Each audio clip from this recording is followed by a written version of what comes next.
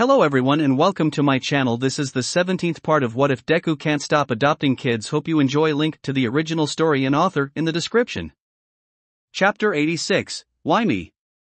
The last location they'd be visiting tonight was the place Yami had been eager to visit. A festival. A pretty sizable one as well. Filled to the brim with games, art, prizes, and most importantly, food. The moment Yami stepped onto the festival ground, and the aromas of all the different dishes, he was gone. Simply put, he was on cloud 9 and no one could pull him down.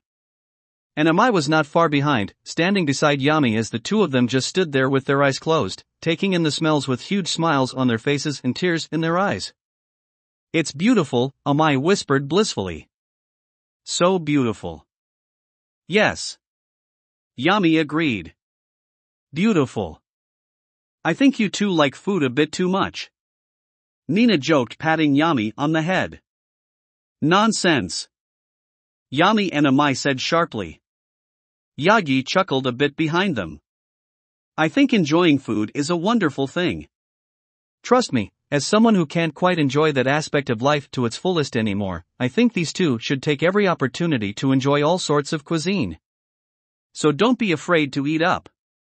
"We won't," Yami said, as he and Amai quickly moved towards the food stalls. "Yanda. Leaving this to you." "Of course, you glutton," Yanda thought to herself as she rolled her eyes. Beep. Beep. Your phone is ringing. Your phone is ringing. Suddenly Yagi's phone started ringing. He took it out and his eyes widened when he looked at who was calling. "Kathleen Bate. Go on without me for a while, kid. I need to take this," Yagi told them as he walked away. "Alright, you two, looks like it's just the three of us," Nina said to Yanda and Kyoku. "So kids, where do you want to go first?" "I want to play a game first," Yanda said before she grabbed Kyoku by the hand. "Follow me, sister." XXXXXXXX. The first game they decided to play was goldfish scooping. And Kyoku looked like she was about to cry. No matter how hard she tried, the paper bowl would keep breaking each time she tried to scoop a fish. "Oh, come on," Kyoku shouted in frustration as the bowl broke again. "Ha! Your scoops are far too aggressive, young one. The bowl is fragile, but your movements are too strong. Patience is needed to win this game," the old man who was running the game told her with a kind smile. And Kyoku responded in kind, with a heavy glare. Man, she is a very sore loser, Yanda thought, holding up her own bag full of goldfish as she heard the onslaught of swears Kyoku was slinging at the man in her head. Seeing that Kyoku was not having a good time, to say the least, Mina decided to step in. "Alright, let's go somewhere else." "Thanks, sir," Mina told the old man as she led the two girls away. Kyoku pouted as Mina led her away, not at all pleased, and her mood only worsened when something caught her eye. It was a small family. A father and a mother, with their daughter in between them. She was holding both her parents' hands and had a huge grin on her face. Her parents looked just as happy, with soft smiles as they looked down at their daughter. It was a wholesome sight that sent Kyoku into a rage. Lucky. Lucky. Lucky. You don't even know how good you have it." Honestly, Yanda didn't even need to hear Kyoku's thoughts to understand that she was really upset. Her face held an expression of pure fury, and she looked even closer to crying than before. For a second, Yanda thought she was going to cry. But then, she suddenly started to calm down, or rather she started trying to calm down, taking a deep breath and trying to calm herself. "Why does it hurt so much? I have a family now. I love them so much. But why does it still hurt? Daddy loves us all so much. And I love him. So why does it still hurt?" Kyoku was still trying to calm herself down, to little avail. She was trying to hold back tears and sniffling. It was upsetting to look at. And of course, Mina took note of it almost immediately. Her eyes widened when she noticed the state of the small girl. She quickly kneeled down in front of Kyoko. Hey, Kyoko, what's wrong? Nothing. Kyoko sniffled, looking away from her as some tears finally started welling up in the corners of her eyes. I'm fine. You don't look okay, Mina said, pointing out the obvious but in an obviously concerned way. Hey, it's okay, we can go home early if that's what you want. I said I'm fine. Kyoko shouted, attracting some attention from the people around them. Come on girl, we both know that's not true, Mina said in a somewhat comedic tone, smiling at her, hoping to lift the mood but once again, to no avail. And that's okay. No, it's not. Kyoko cried, tears actually spilling out of her eyes now. It's not okay. These feelings should go away. I don't know what feelings you're talking about, honey, but if you want to talk about it, Mina once again tried to reach out to her, but was once again turned away. Go away. I want my daddy. Kyoko shouted, turning away from Mina. I want my daddy. Meanwhile, Yanda couldn't actually hear any of this, of course. All she could hear was Daddy can fix this. Daddy, please come make this better, and things like that. Kyoko, just calm down. Yanda tried to tell her. Let's just go home and Daddy will. No. Kyoko shouted, forgetting that Yanda couldn't hear her, but she could read her expression well enough to get what she was saying. Get out of my head. Go away. Kyoko then turned and started running away. Oh crap. Kyoko, wait. Mina started running after her, quickly turning her head to Yanda. Yanda, please go find Mr. Yagi and tell him what's happening. Okay. Yanda told her, before quickly running back towards the entrance. XXXXXXXXXXXXX. Despite Kyoko trying to get away from her, Mina stayed right behind her, easily keeping pace with her. This should be obvious as she was both older and far more athletic. You couldn't be in the hero course if you got outrun by little girls who rarely exercise. Still, she didn't really try to stop her, as that might be detrimental to calming her down. She figured it would just be better to let her run out of energy. And so the chase continued, with Kyoko eventually running into the forest nearby. Kyoko kept running through the forest, tears in her eyes, impairing her vision, so when a small rock appeared in her path, she easily tripped over it. She fell forward, skidding across the ground, scraping her knee, and getting dirt all over her clothes. Kyoko! Mina shouted. She quickly ran up to the fallen girl, who was now crying even harder because of the pain. Hey, it's okay.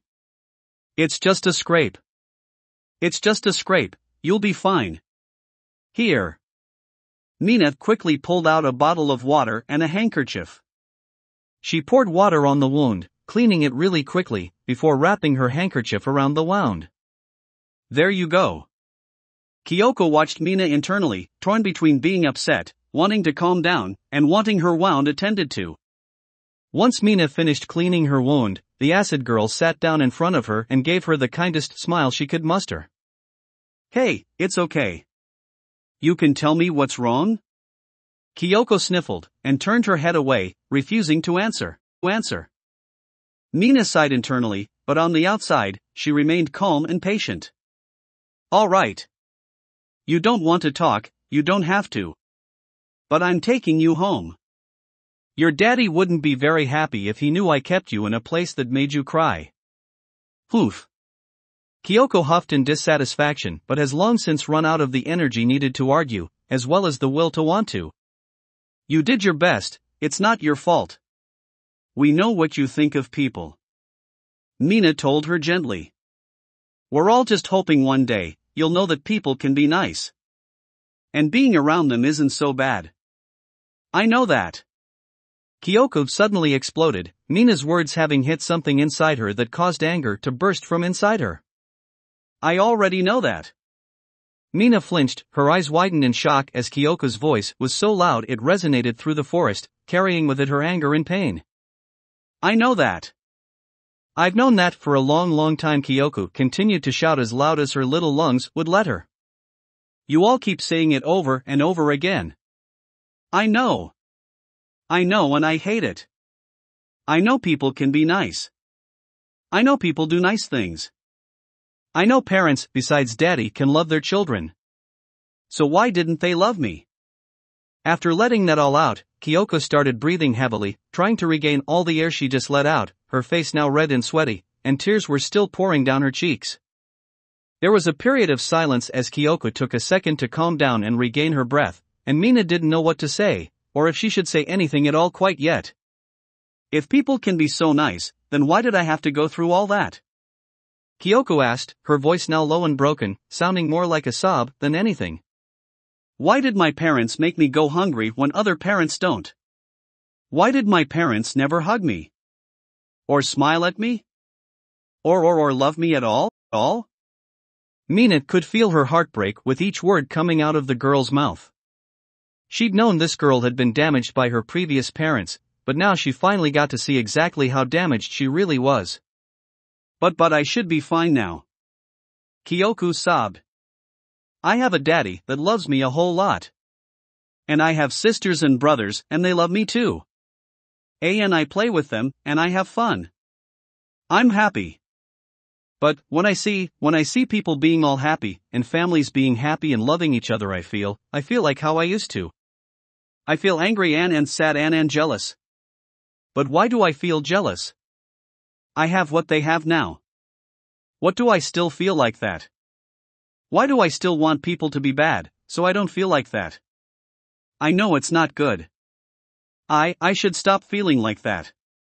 Like Ari and Kay. They're not like this.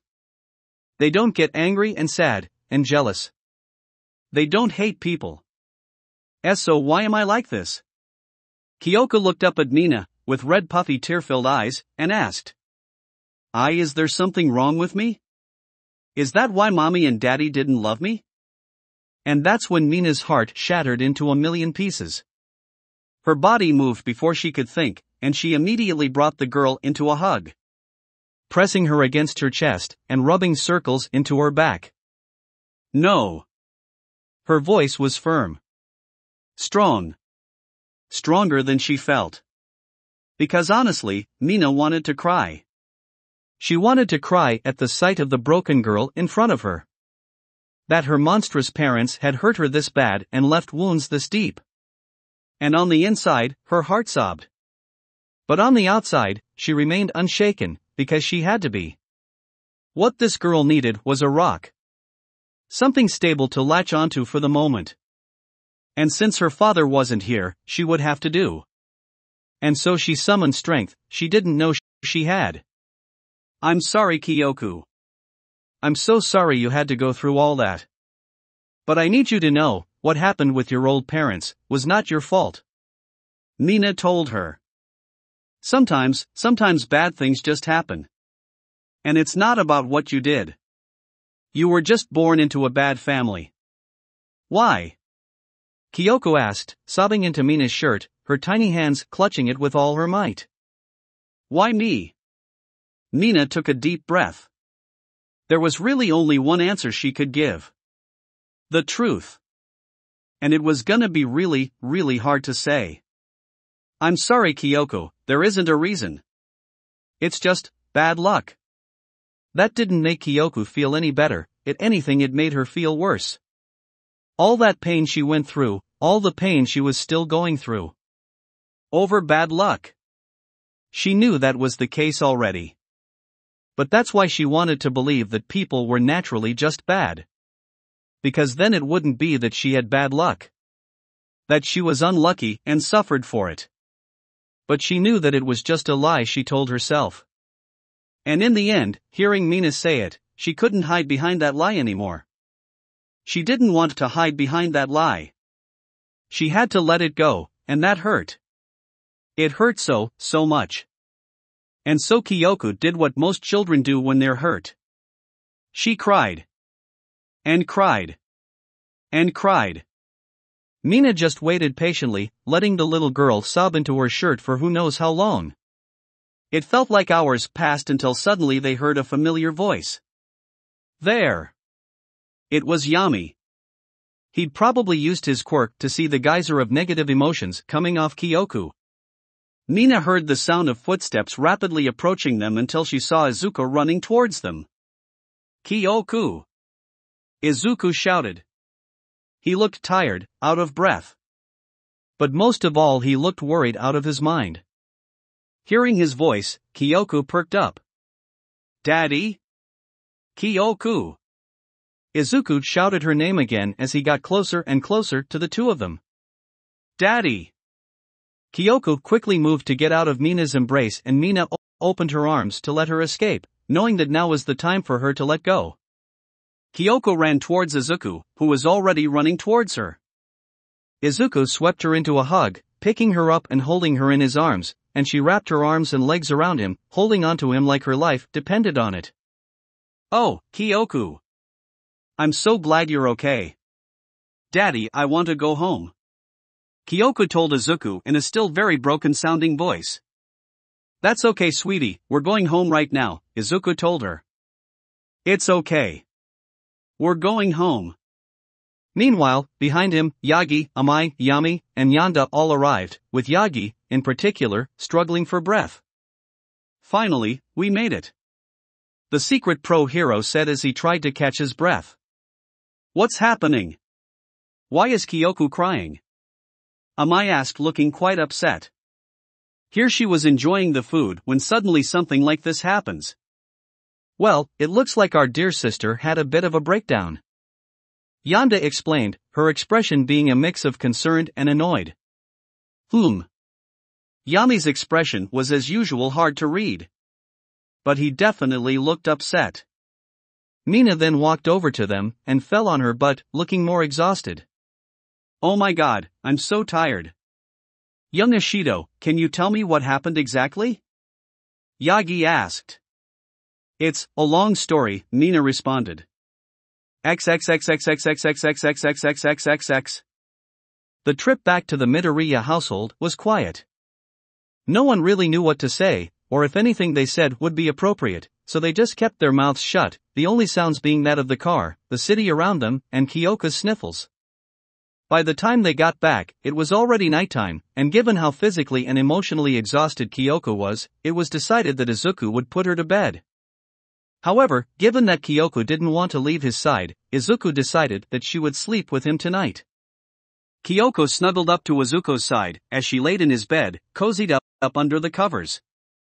Izuku pet her head, trying to soothe her so she could go to sleep. It's okay, Kyoku, just go to sleep. I'll be right here with you. I promise. Daddy. You love me, right? Kyoku asked, a hint of desperation in her tone.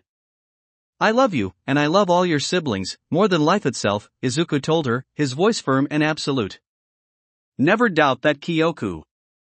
I will always love you. I love you too, Daddy. Kyoko sniffled, somehow hugging him even tighter. Daddy, why am I so weak? Kyoko, you're not weak, Izuku told her. Why would you think that? Because I'm still letting the past hurt me. Kyoku explained. Eri and Kei had it much worse than I did. And they're over it. They don't have problems going outside and being around people. Oh, Kyoku. Izuku sighed. It's not that you're weak, Eri and Kei are, they have a degree of mental strength that most people just don't have. I'm willing to say that 99% of people just don't have the strength of mind to endure everything they have and keep going like that. It's kind of absurd. Although I do think you helped Eri a lot by erasing some of those memories. Still, though, it's not fair to compare yourself to them. That'd be like me comparing my strength of all mights. You're not weak, you're just normal. And that's okay. It's okay to not be able to let things go right away. It's okay to be upset that bad things happen to you. It's okay to be hurt.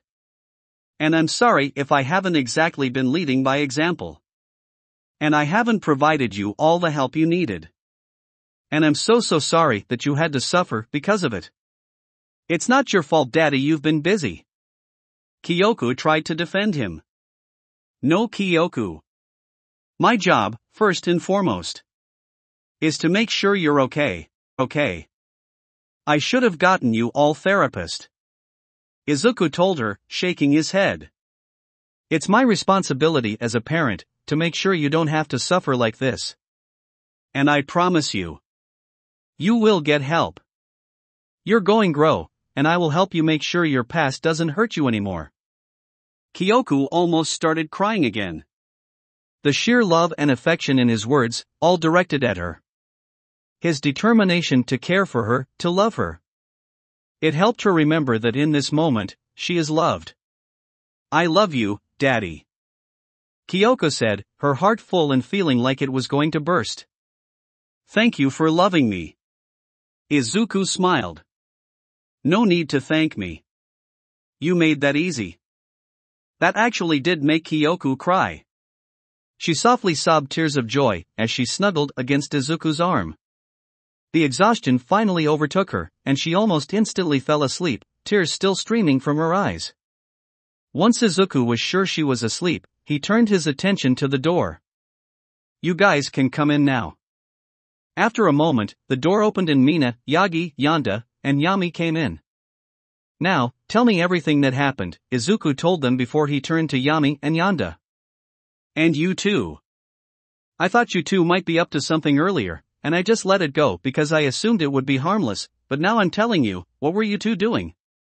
XXXXXXXXXXXXXX. It took about half an hour to explain it all. Fortunately, Kyoku was in a very deep sleep, so nothing short of the end of the world would be waking her up.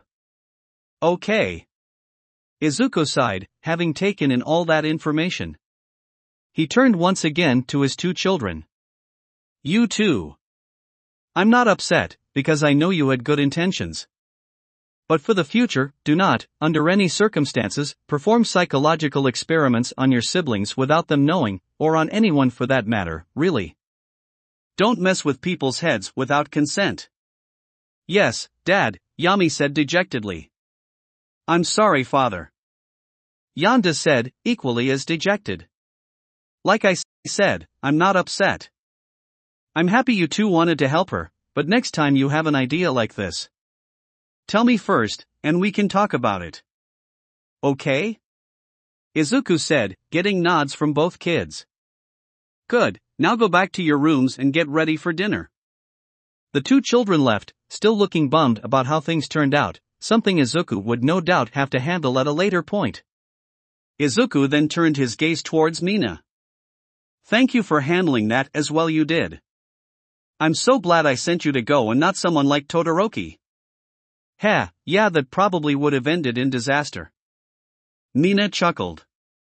But you don't need to thank me, I'm doing my job. Both literal job, and my job as a decent human being. Izuku smiled. Well, I'm happy to have someone as capable as you working here. Even if it's only temporary. Ah shucks, you're making me blush. Mina grinned, although that only showed a fraction of how actually happy she was to receive this kind of praise. And with that said, you getting a raise, Izuku told her. Eh? Mina gasped, her eyes widening. Wait. I'm not opposed to getting more money, but I don't really think what I did warrants a raise or anything. I mean, I'm already getting paid a lot. Mina, I asked if you wanted a raise, I said you getting a raise, Izuku told her. I'm doubling what you were getting before. Doubling. Mina almost fell on her but from shock. Is that really okay? It's fine. I told you, it's not up for discussion. You're getting paid double, for going plus ultra when it counted. Izuku said firmly. I'd suggest you just take the raise, young Ishido. Young Midoriya can quite stubborn when it comes to things like this. Yagi told her, his voice filled with amusement. Mina took a second to take that in, before giving a fake exasperated sigh. Geez. My boss is so unreasonable. Well, I guess I have no choice. Izuku smiled. Exactly. Now, you are free to go. I have some things to discuss with Mr. Yagi. Yeah, there was kinda one more thing I wanted to talk to you about, Mina said. I wanted to ask if I could work here part-time, like, after this whole thing with UA was over. Izuku's eyes widened. Really? Yeah, I mean. Mina sighed, her happy-go-lucky expression melting into one that was more upset and frustrated. It's not fair. It's really not fair that these kids had to go through all that. I always respected what you were doing here, helping kids that need help. It's a pretty great thing to do. And I really respect how much effort you put into it, but I don't think I understood just how important your job was, or how much these kids needed help. The stuff with Kiba was a bit of an eye-opener, and after that interview and the stuff you said about Eri's past, ugh, but I've never seen a kid so broken. I never want to see a kid so broken. It broke my heart to see her that way. But I'm glad I was there for her. Because I hate thinking about what would have happened if she was alone. Izuku nodded. Kyoko was very, very affection-starved. So having someone who cared about her nearby when she was feeling like how she did, was very important. It's why he sent someone like Mina in the first place. These kids deserve to be happy, and loved, and get lots of hugs. Mina said, sounding very determined. And since you can only give so many hugs at once, I want to be there to give them even more hugs. I see. Izuku turned his head up towards her and gave her a relieved smile. Thank you. For caring so much about them. We can talk about the terms of your employment later, but you definitely have the job if you want it. All right. Thanks, sir. I promise I won't let you down. Mina swore, giving him a salute. After today, I have every bit of confidence you won't, Izuku said. Now please leave me and Mr. Yagi alone for a while. We really need to talk. Got it, sir, see you in the morning. Mina said, before exiting the room, finally leaving Izuku and All Might alone. Now All Might, you mentioned something about someone wanting to contact me, asking about a job. Izuku inquired. Right, have you ever heard of Chol Bait? All Might asked him. I don't think so, but that last name does sound familiar, Izuku said, trying to recall where he knew that name from. Well, you're probably more familiar with her older sister. Kathleen Bate. All Might explained. Or as she's more well known as, Star and Stripe. Chapter 87, Reach for the Stars. It's been an strange week for Eri. First was the interview that revealed her backstory to the world. Now, Izuku had already told her that people would treat her differently after he told them this. Not badly, if anything they'd likely be nicer to her. She didn't fully understand what that meant, and thus didn't know what to expect, but she was hopeful. Although she didn't really know what to think about results. Class 1A universally started looking at her with pity, even the more stoic members like Todoroki and Shinso. And they all started treating her like she was made of glass. Giving her a bit more attention and speaking more kindly to her. And Toru just straight broke down sobbing while hugging her, repeating I'm sorry over and over again. Her family also all seemed to change the way they looked at her. Some not so much. Kay just gave her a pat on the back and said everything was going to be alright, and nothing else. Fu did something similar, patting her on the head and praising her mental fortitude.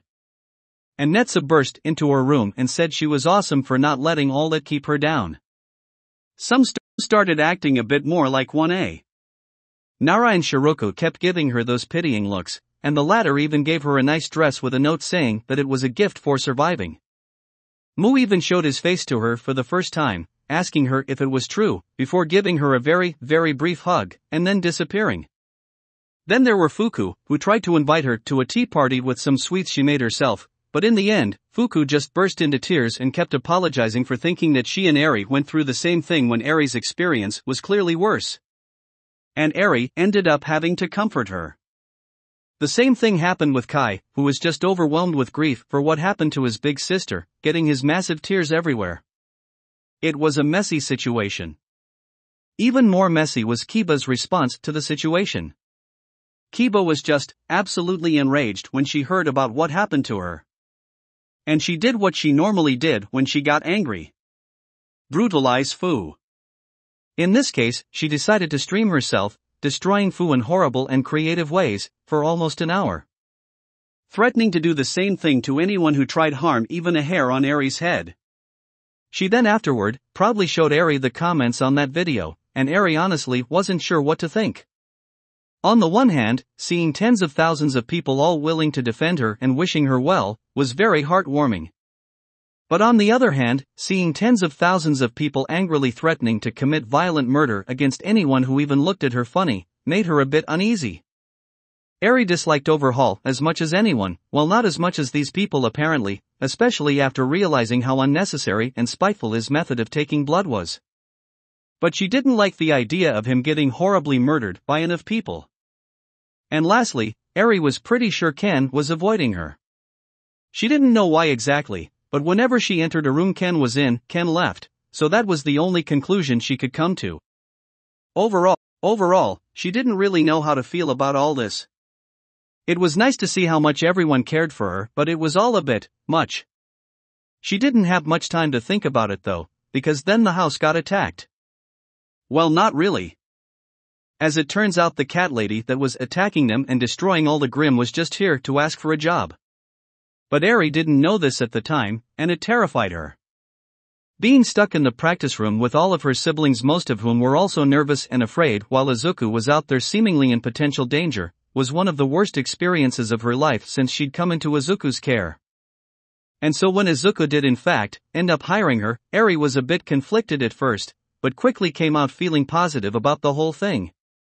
Sure, she had scared them and given her an unpleasant experience, but she hadn't meant to. And in the end, the only people that got hurt were the Catwoman herself, and a lot of Grimm, but they weren't really living beings anyway. Eri decided instead of focusing on that, she would focus on the fact that they now had a very strong cat lady protecting them. So that was neat. Even neater was that the shock of the incident took attention away from Eri. People still viewed Eri differently now, and would likely continue to view her differently, but the house was no longer focused on pitying Eri anymore. Although Ken was still avoiding her, much to her chagrin.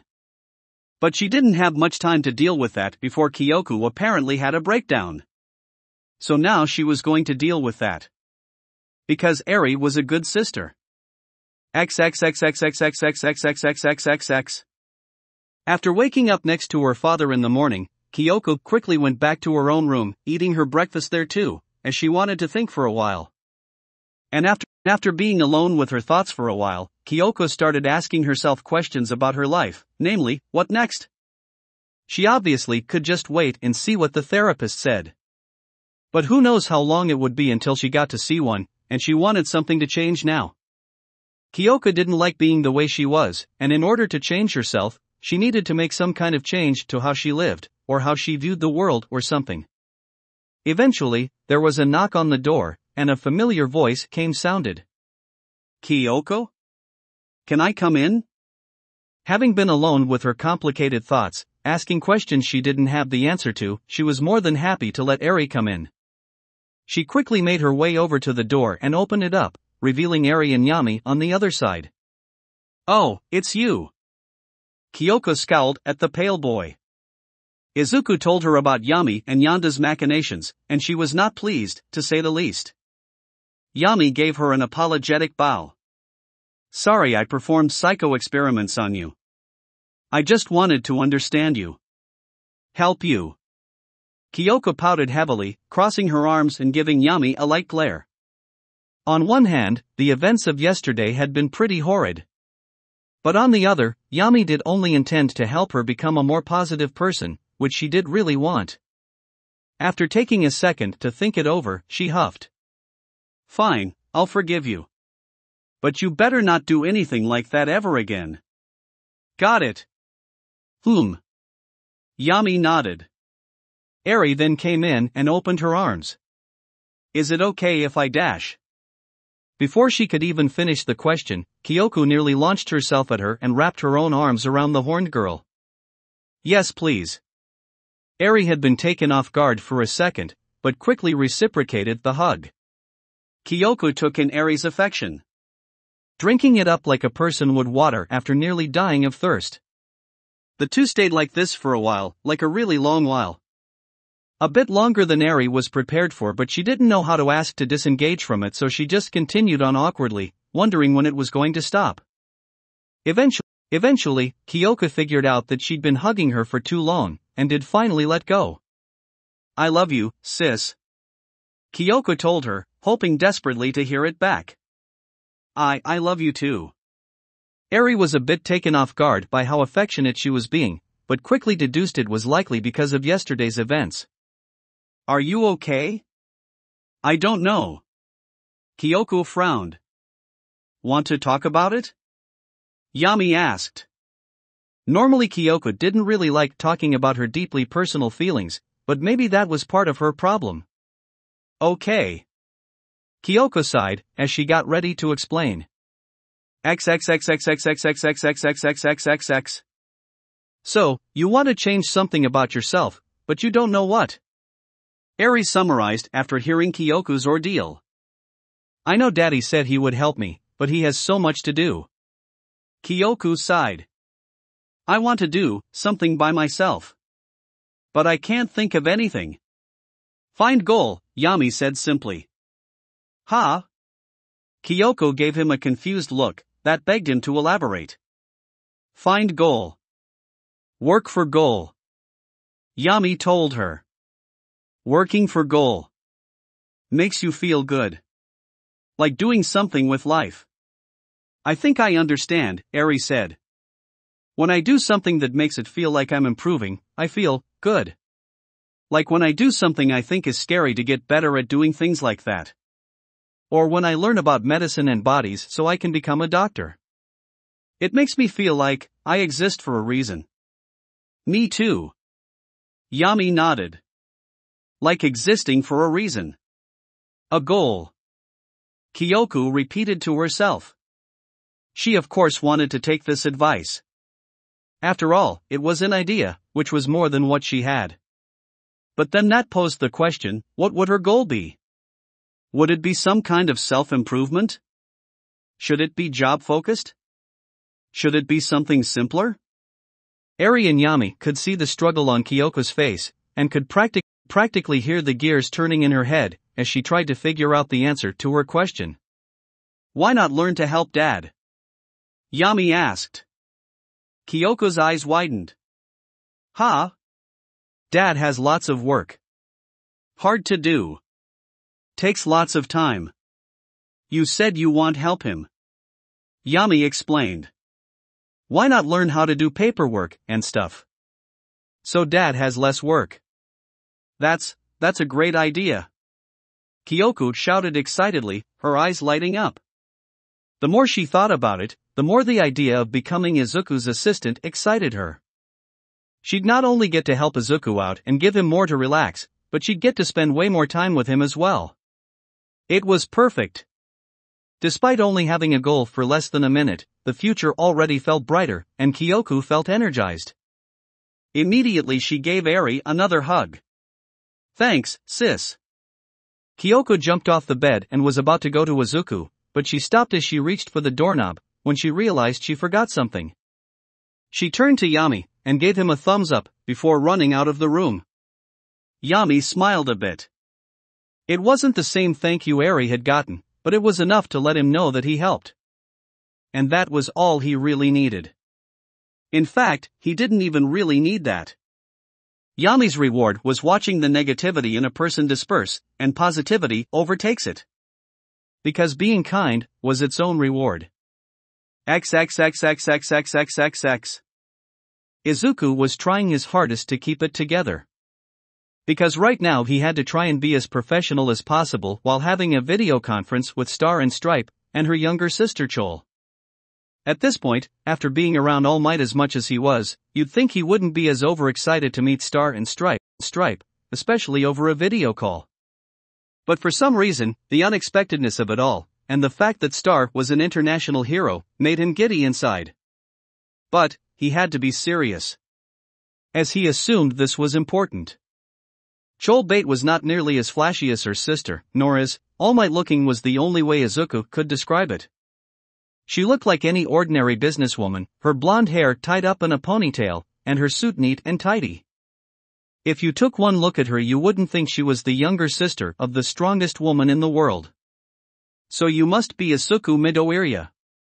Star said, taking a good look at him through the camera. You really are just a 15-year-old boy. Cassie. Chol scolded her sister. He's not just a 15-year-old boy. He's a 15-year-old boy who is the head of a foundation that helps children in need. A foundation we are currently asking for help. Show a little respect. Right. Right. Sorry. Had ha. Star laughed. My apologies, Midoriya.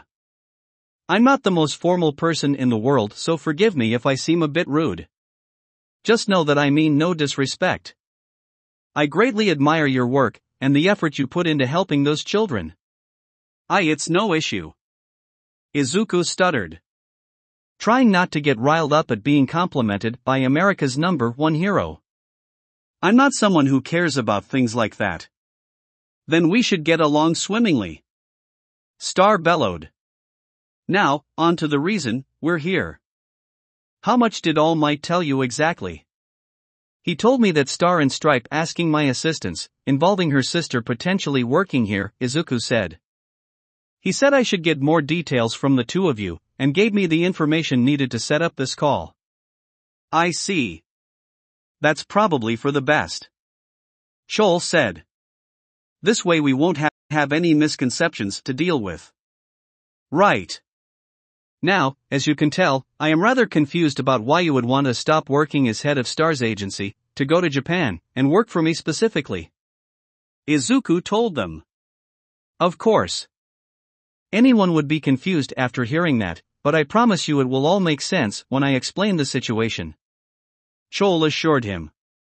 Her voice was very professional, unlike her sister's. In fact, she just to be the opposite of Star in many regards.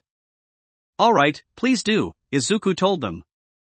Chol took a deep breath, getting all the facts straight in her head, before laying them out for Izuku. So this all started a few months ago. When he finally discovered my daughter, Alice's quirk. Destiny dictation. Izuku wanted to shake the hand of whoever named that quirk. It was a powerful name, for what Izuku could only assume was a powerful quirk. It's a rather complicated quirk, which is why it took us so long to figure out it existed and how it works, but I will try to explain it in the most comprehensive way possible, Chol said. The easiest way to explain would be to give an example. Let's say Alice writes down that at 2 o'clock, you will brush your teeth. Then, at 2 o'clock, you will be very strongly compelled, not quite forced, but very nearly so, to brush your teeth. It doesn't matter if you already did so unless you have a strong desire not to do so, you will brush your teeth at exactly 2 o'clock. So, it's a quirk that allows her to force others to do things that she's written that they'll do, Izuku said, trying to wrap his head around it. So she really is a sense, dictating destiny. That's a very powerful quirk. Yes, but there are limitations, Chol told him. Firstly, she has to put in a time. Secondly, she can only influence a person's actions for about an hour a day. Essentially speaking, once she puts in a time, every event she writes has to take place within the hour after time she set, otherwise, it won't have any effect. Unless of course, she does something within that hour that will affect you after the hour is up. Let's say that you start cooking something, but it takes over an hour. She can't make you keep cooking it after the hour is up, but you're likely going to continue doing that anyway. Third, she has to know the full name of the person she's trying to influence, and the person she's trying to influence has to accept that that is their name. Let's say someone's legal name is Barbara, but the person doesn't identify themselves by that name and goes by Sarah. If Alice writes down Baraba, it won't have any effect. Fourth, as I said, her quirk strongly influences people to do what she's written. But it can't necessarily force them. It's not quite mind control. She can't force you to do anything you're too strongly against. For most people, she can't force them to take their own lives or set themselves on fire. The person will still feel influenced to do that, but they likely will just shake it off. Also, if you know you're being influenced by Alice's quirk, you can very easily refute it. Fifth is that she can't force you to do anything physically impossible, although she can make you try. And sixth is contradiction. Essentially, if what happens strays away from what she's written, her quirk is nullified. Let's say that she wrote that someone will go into a store, buy bread, leave, and then go buy shoes. If the store that person goes into has no bread, then they won't be able to do what Alice wrote, and the rest of what she wrote will be nullified. Meaning they won't have to go and buy shoes. I see. Izuku took that all in, formulating theories and questions in his mind. How specific or vague can these scenarios be? As much as she wants. Although the vaguer she is, the harder it is for her to know exactly what's going to happen. And the more specific she is, the more easily an outside influence can interfere and nullify her quirk's effect. Chol explained. It was a quirk that had a lot of limitations. Strict ones too. Ones that could make the quirk useless if it were used improperly, or if she just got unlucky. But those limitations were almost nothing compared to the possibilities. She could make depressed people end their lives. She could make villains rob a specific bank, and allow the heroes to know exactly where they were going to be and when. She could make someone humiliate themselves, or ruin their whole lives. If she was dedicated enough, she could influence a person's thoughts daily, and condition them to the point where either it was easier to control them, or to the point where she didn't need to use her quirk at all. And all of this without any risk to herself. Heck, it's more than likely the victims wouldn't even know Alice was ever involved. Of course, the most impressive things Alice could do with her quirk would require resources. Namely, information about people's names, and possible factors that could nullify her quirk. And if she had those, she could subtly change the world on an unimaginable scale. As you can see, my daughter has a powerful quirk, to say the least. Chol sighed. She'd definitely be considered. What were they called again? OPCs? Yes. OPCs, my apologies, we don't have a system for overly powerful children in America, so I'm unfamiliar with the terms. Although we likely should have something in place like what you have with your foundation. I'm working on it. Star said. Ever since I heard about your foundation, I've been pushing to get something similar over here in the States. It's been a bit difficult, but I think I'm making progress. Right. But back to the topic at hand. As you probably know by now, when there are powerful quirks, there are people who want to use them. People may not have the best intentions, but they do have lots of influence. Chol explained, her face and tone dead serious, but Izuku could see a hint of nervousness. As you know, Star's agency works closely with the American government, and as head secretary, that means I also work closely with the American government. And ever since Alice got her quirk, they've been acting differently. They started contacting me less, and when they do contact me, they act far too nice. Not to mention they've been being even more lenient with Star and her agency. The moment that started, I knew they wanted Alice. So I managed to scrape together many of my contacts and resources, and I figured out exactly what they intended to do with Alice, and what they planned to do if I wasn't being cooperative. Needless to say, I can't allow it. Right. They plan to take away her future, and force her to do what's best for them, not her. Izuku summarized angrily. He wasn't surprised by any means. But he sure as hell was upset about this situation. That's unacceptable. Problem is, this isn't a situation I can easily get out of, Chol explained. The government is willing to do a lot to ensure that Alice is under their control, and given the amount of power and influence they have in the country, it's evident I can't stay in America any longer. Star sighed with dismay. Looking very distraught at that statement, and Izuku couldn't blame her. Her sister was essentially being forced out of the country, otherwise, her niece's freedom would be at risk. Izuku couldn't imagine how frustrating that must be, especially because the people doing this were the same ones she'd served for so long, and done so much for.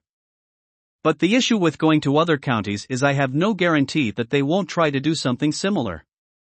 Chol continued. Having very few options, I called Star to see if we could brainstorm ideas for how to get out of this situation. And so when faced with this perilous situation, I knew there was only one man to call. Star said dramatically. All Might. I told him about our situation, he advised working for you. After all, you have enough power and leverage to hold back the Japanese government if they try to do anything too heavy-handed with Alice. Not to mention you live in a highly secure facility that should protect her from kidnapping, and there are a bunch of other children with superpowered quirks, so she won't be treated too differently. I see. Izuku thought over it for a minute, before looking at the camera with a look of pure determination. Alright, you're hired. Just like that? Chol asked, only sounding slightly surprised. No interview, or screenings, or anything? Even if you couldn't perform well as a secretary, which I doubt considering your history, I'd be able to find something for you to do, Izuku told her. But really, the number one heroes of both Japan and America have asked to aid someone in desperate need of help. I'd never be able to live with myself if I turned you away. Ah ha ha. See sis. I told you calling All Might was the right idea. Star laughed. Even if he can't punch the problem away, he knows good people. I suppose you're right. The relief in Chol's voice and on her face was very evident. It looked like the world had just been lifted off her shoulders. Even though they weren't necessarily in the clear quite yet, it was good that they had a concrete plan in place. Thank you. Just thank you so much. You're welcome. But there is something I need to tell you. Izuku said. Currently there is an unknown group that has been trying to kill me for the past month. They seem to be solely focused on me rather than the kids, but I can't guarantee that they won't try to harm them. I've been greatly increasing the security of the house, and I've been in talks with Island about using their technology to increase it even more, although that will take a while.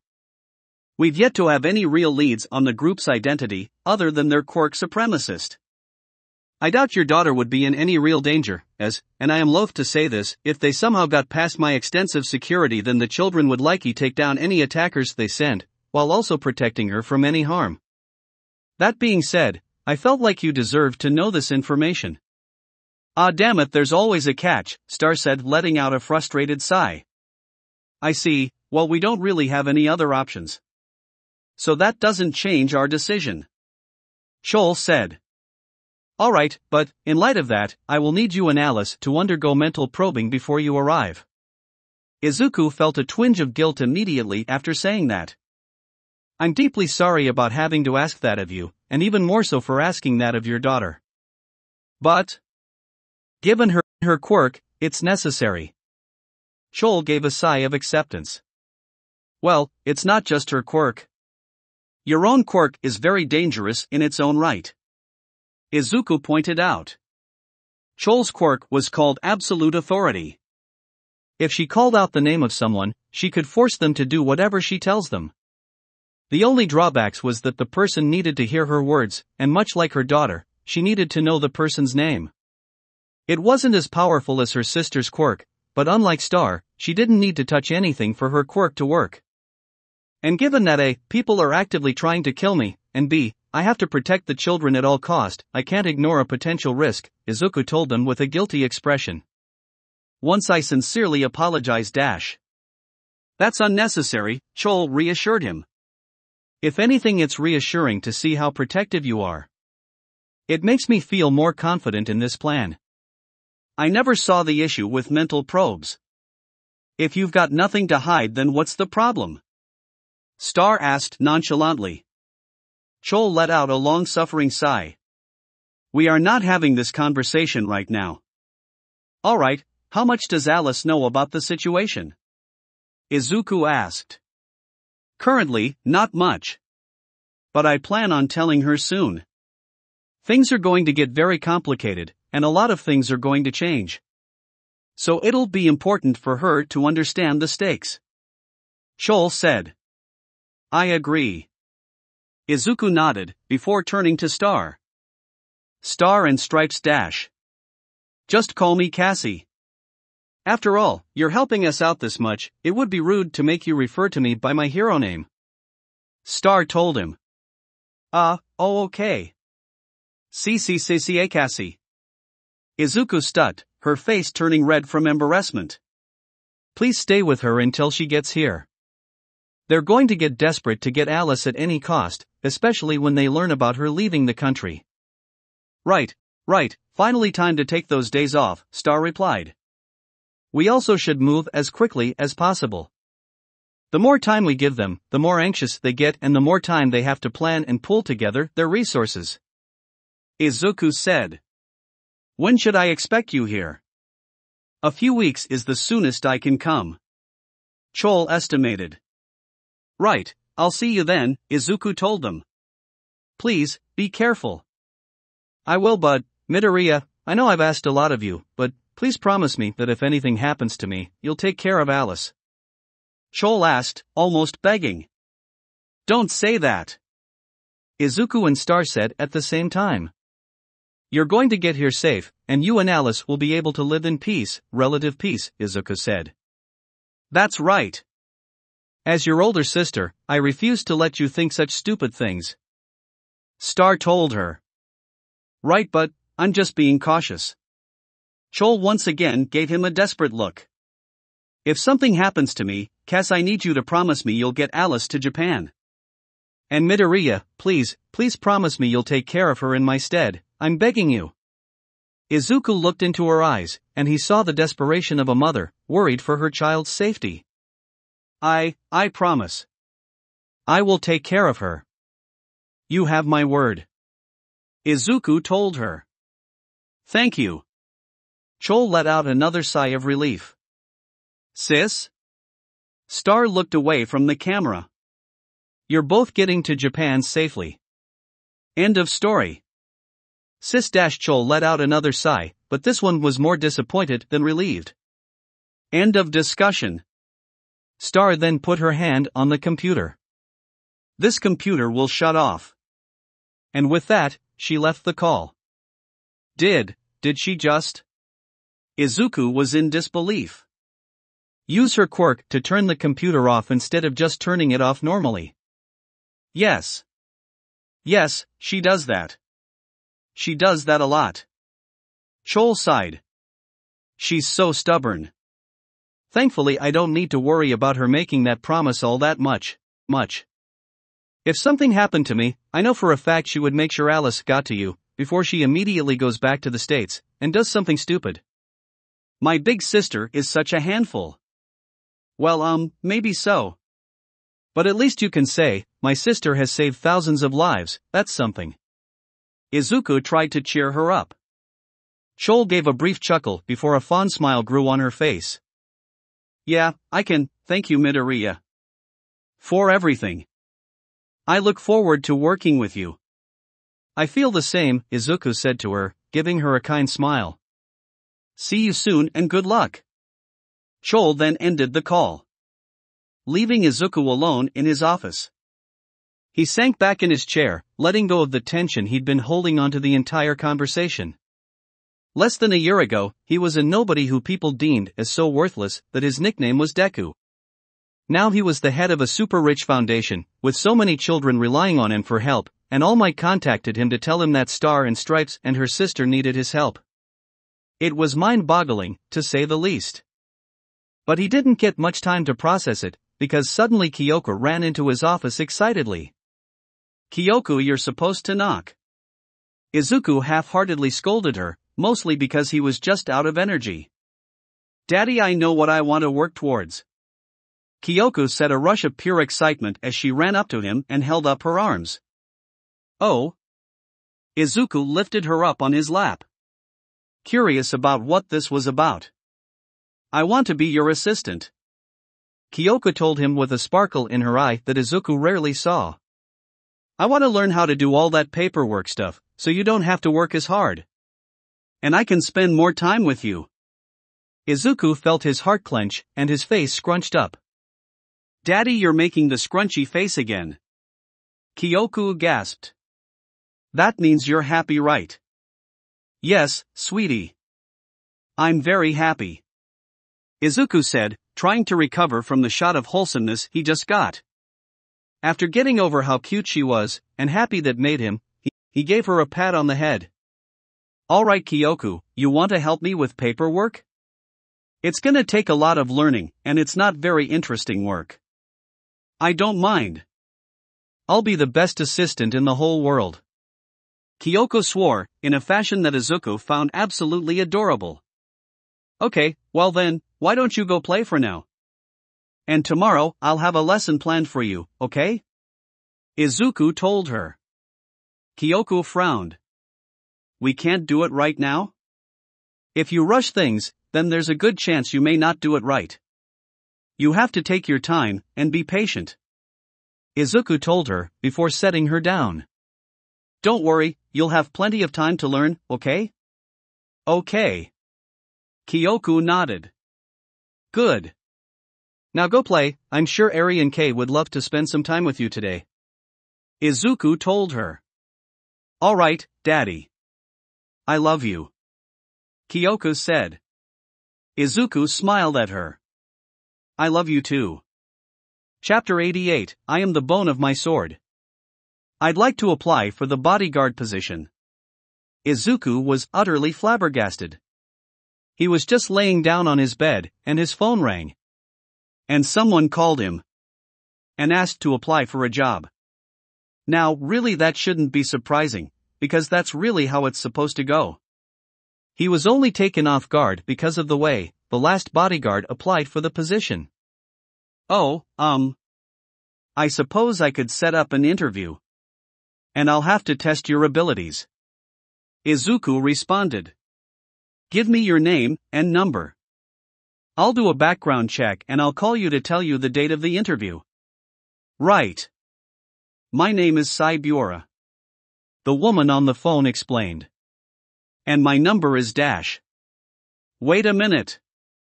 Izuku blurted out in shock. As in, that's Saibura. As in the former pro hero Saber. Yes. The woman said reluctantly. The very same. I thought, well, I suppose testing your abilities is unnecessary then, Izuku said in utter disbelief. No, it's been a while since I was active. It would be good to make sure my abilities are still up to par. Sai insisted, her voice firm and unwavering. Well, if you insist, Izuku responded. I suppose the background check won't take as long then. Your history is well documented. I'm still going to do some research, but everything should be fine. You can come around in a couple of days, and I'll have everything set up for you by then. I see. Thank you. Sai said. XXXXXXXXX. A few days later, Sai came into Izuku's office, for Izuku's first ever interview. Welcome, please make yourself comfortable, Izuku said, gesturing to the chair opposite his desk. Thank you. Sai nodded respectfully, sitting down. Sai was relatively young for being a retired pro hero.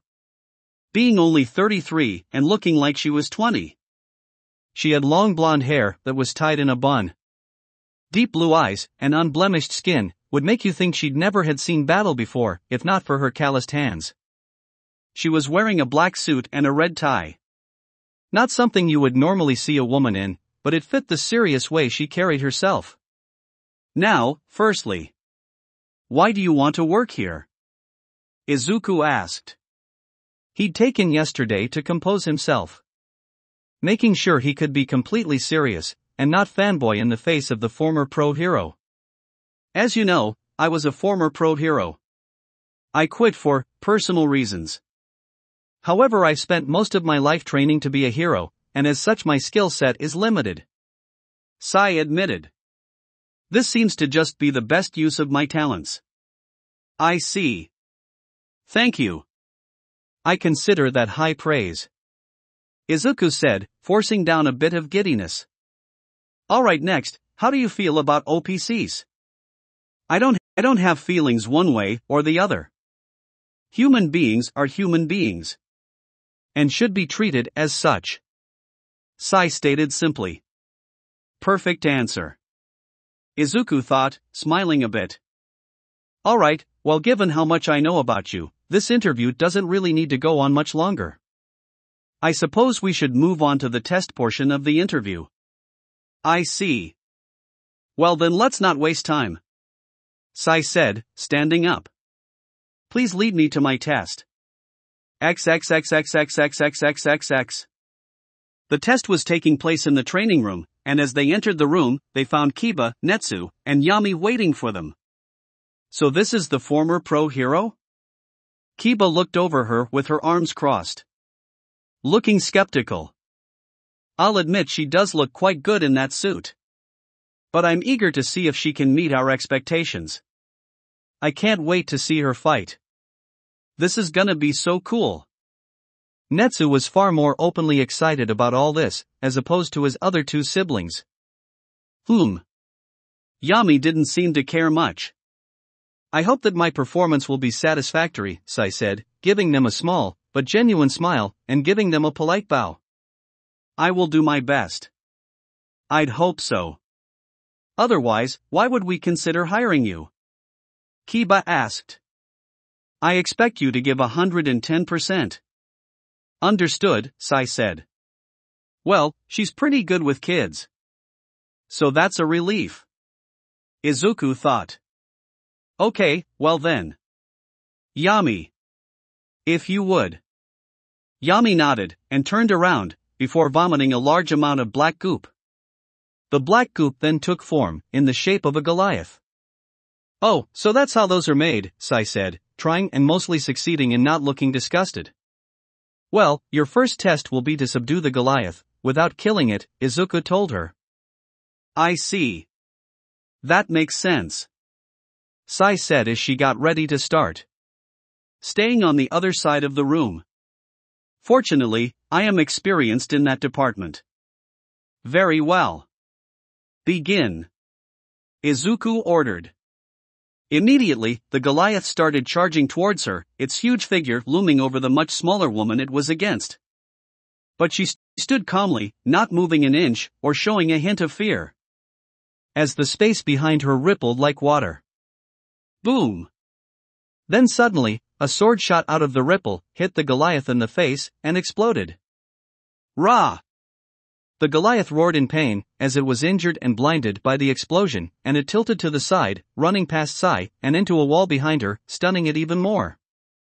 After that, more ripples appeared around the Goliath's legs, and more swords shot out of them, not exploding this time, but slashing its legs, and causing it to fall on its side. Unable to get up.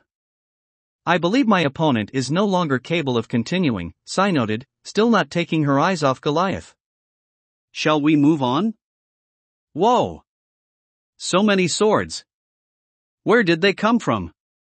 Netsu asked, turning to Izuku for an explanation. This is Saber's quirk. Infinite blade works. Izuku gladly explained. Buru has access to her own personal pocket dimension, in which exist infinite copies of every sword she has ever seen. She can create portals to this dimension, and pull those swords out of it. Or just shoot them out at high speeds like you saw her do here. That is a spectacular quirk.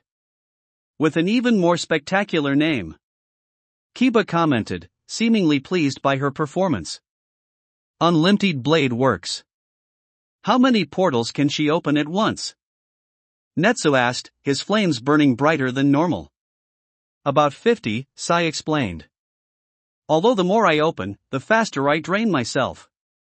Why did one of them explode? Yami asked. Ah. Well, to put it simply, I can recreate anything I considered a sword. Sai explained. With all the effects and aspects of the original.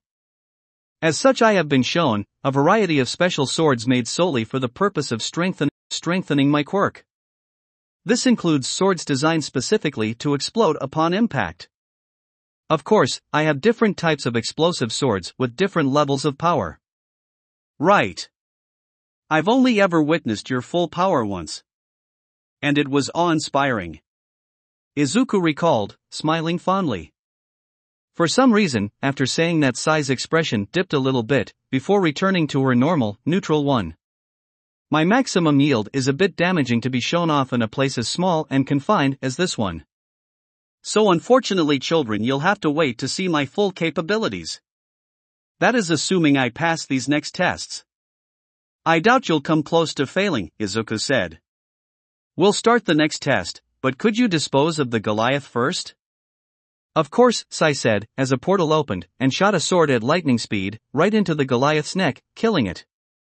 After it faded away, Izuku turned to Yami. You can begin.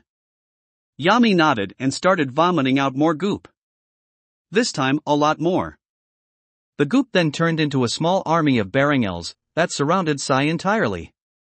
Alright, the same rules apply as the last test, Izuku instructed. One question, Sai said before the test began. Are these things susceptible to poisons and toxins? The Grimm are meant to replicate living organisms. Albeit, but stronger than your typical person or animal. So yes, but they'd have to be pretty powerful. Izuku explained. I see, Sai responded. That was all. I am ready to begin. Okay. Start the test. Izuku said. Yami nodded, and a moment later, the Barangels all charged at her. Of course, they didn't get very far, as portals opened up behind them and a ton of short swords shot into their backs with extreme force, knocking them all the ground in an instant, leaving them at her feet. The Barangels tried to get up, but they struggled for a bit, before stopping completely. Lying helpless on the floor. Ah, so she had poison blades as well. Kiba deduced, smirking with satisfaction. Very nice. She's taking them all out without even moving. That's so cool. Netsu said. Well. We've seen your capabilities against both tough single opponents and strong groups of opponents. Now we just need to see if you can take on something truly fearsome, which I know you can, but I'm making sure. Izuku explained, trying not to make a fool of himself. Anyway, the final test has already been set up, and it starts now. And sorry for what's about to happen. Sai's eyes widened as she quickly put together what was happening, and she immediately reacted. She pulled a sword out of a portal, and quickly turned and slashed behind her. She slashed something, and saw something. She assumed it was a Grimm, oozed darkness from the wound for a second before it closed up. Sai then heard the creature jump back, and created more portals behind it, and shot swords out at where she assumed it was. However, the swords flew right past where she thought it was, as the Grimm had ducked down, with the swords flying overhead, right at Sai. Sai makes a portal in front of her, and shoots a sword out of it, deflecting the sword that was coming at her. And yet, a second later, something hit her, pushing her back and holding her against the wall. Ack! Sai cried out, as she felt a hand holding her throat and choking her. She shot another sword from below, cutting off the invisible extended arm, and freeing her. It seems this one will be a lot more trouble. Sai thought. Taking things up a notch, Sai opened a ton of portals, on both sides of the room, and started shooting out swords pretty much everywhere. Suddenly, the hound became visible, ripped off its own head, and threw it at Sai. The swords hit the hound's body, sinking into its flesh, but the head managed to slip through one of the openings, between the swords.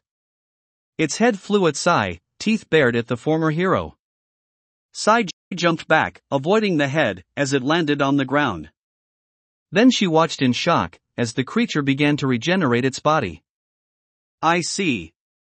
So that was the point of this exercise. Sai thought as she opened a large number of portals, around the still regenerating hound. Kaboom! The swords all hit the hound, creating a huge explosion, engulfing the hound completely. Izuku and the children shielded their faces and eyes from the light and the wind that came from the blast. When the explosion died down, and the smoke cleared, all that could be seen was black smoke, if now dead hound, dissipating into the air. Izuku gave melancholy smile. You killed it. You never said that the rules of the previous test applied to this one. And what's more, this opponent was one that both constantly adapted and regenerated. Sai explained calmly. It was never an opponent that one could realistically capture or non-lethally incapacitate. Or at the least most opponents would lack the means to do so. Therefore the purpose of this test was to see if I was willing to know when taking a life is necessary to protect the children. Izuku nodded, and his smile vanished. I despise the thought of killing. And if it was up to me, I would never, ever take a life. But, as a father and caretaker, my children must always come first. While I would never go to it as a first resort, I have to acknowledge that there are some opponents that are simply unable to be contained or captured. Therefore, I need the people charged with protecting this place to be able to do the same. Sai closed her eyes and considered her next words. I have taken the lives of villains before. It is a very heavy decision to make, and should not be made for a shallow cause. However, protecting children, that is a cause worthy of taking a life. I see. Then there is no need to test you any further, Izuku said. You're hired. Sai smiled and pulled out a sword. A golden blade, with a bright blue hilt. Then I swear to you, upon my blade, I will protect you and these children. No matter the cost.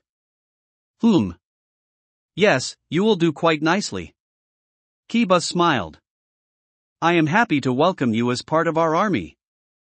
Handle our forces with care, and protect your queen and her siblings with pride.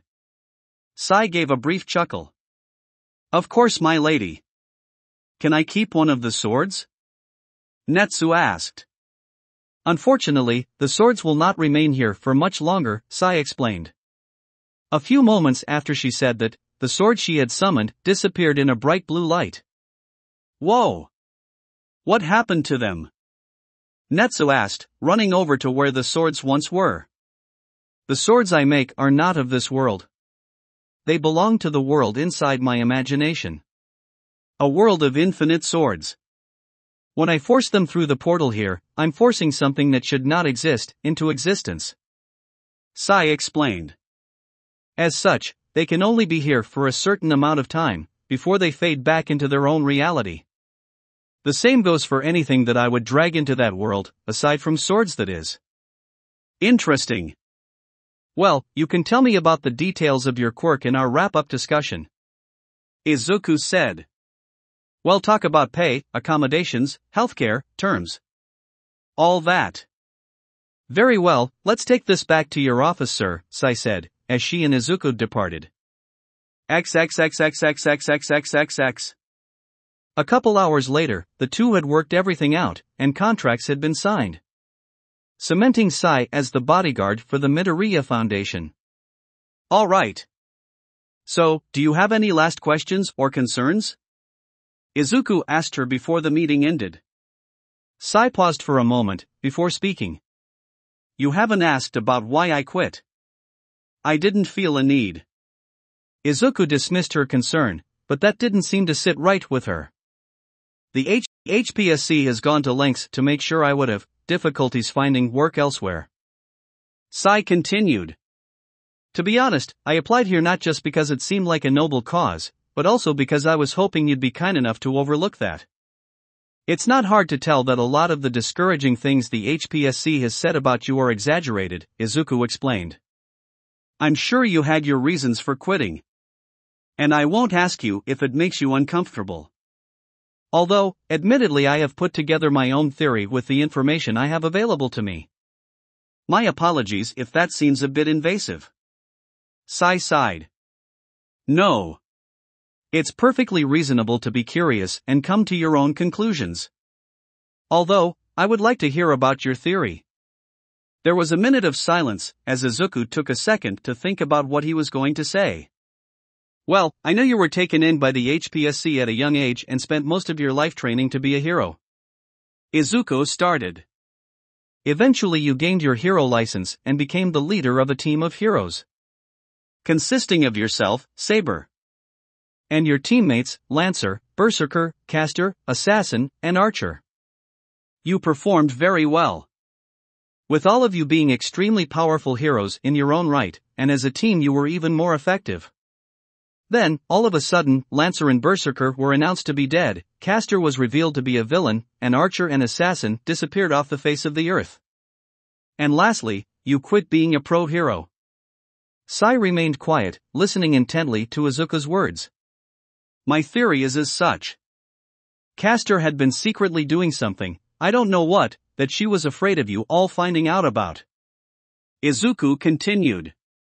Berserker's quirk was notoriously hard to control, and if something set him off emotionally while it was active, then it could be disastrous.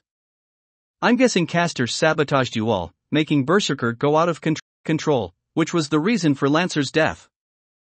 You and Berserker were known to be good friends, but considering his power, and how much damage he could do, you would have no choice but to put him down, while the other two took care of Castor. Once again, Sai remains silent, not confirming or denying anything yet. I have no idea what became of Assassin and Archer. I presume they're still alive, and were just heavily discouraged, leaving without going through the formalities you did. Izuku said. Now as for you, I have little doubt that the events of this tragedy had shaken you a bit. But even then, looking at your behavior then, and even now, I doubt that'd have been enough to get you to quit outright. Something was said or revealed, or done, by someone, that either heavily damaged, or destroyed your faith in heroes outright. That's the only thing I could think of, as to why someone who spent their entire life in the pursuit of one goal, would suddenly quit. Once Izuku finished giving out his theory, there was a long, tense silence, with Sai looking down the entire time. Eventually, she pulled up her head, a serious look in her eye. It's almost alarming how much of that you managed to put together. I suppose, in that case, I'll fill in the blanks. As it turns out, Castor was working with someone known as All for One. Izuku's eyes widened. All for One. Sai's eyes widened as well, seemingly shocked that Izuku knew about the mysterious villain. However, her expression returned to her serious one, and she continued the story. Yes. For whatever reason, Castor was working for that villain, and when we discovered this and tried to apprehend her, Berserker suddenly attacked us and killed Lancer with a surprise attack. He didn't seem to be himself. I don't know what Castor did, or how she did it, but somehow she was controlling Berserker, forcing him to fight us. He was too strong. Even stronger than normal. And I killed him. Now it was Izuku who stayed silent, giving nothing more than a sympathetic look, not wanting to show any disrespect towards this woman's loss. As you said, Archer and Assassin took down Castor, although she was significantly stronger than normal, and she was using her quick in ways we've never seen before. Sai continued. And then after everything was finished, I gave my briefing to the H.P.S.C, and they didn't treat Berserker's death with the respect it deserved. Ah, so that's what did it. Izuku thought. Some more things were said, and in the end, I decided I couldn't continue working for them anymore, Sai said, doing a very good job at restaining the lingering anger she felt just remembering this occurrence. And I quit. I see. Izuku gave her a saddened look. I'm sorry you had to go through all that. Berserker was a hero worthy of respect. I remember his contribution to ending the Insectoid. It's a shame the HPSC couldn't do the same. Sai gave a sad smile, recalling the event Izuku spoke of. Yes. A shame.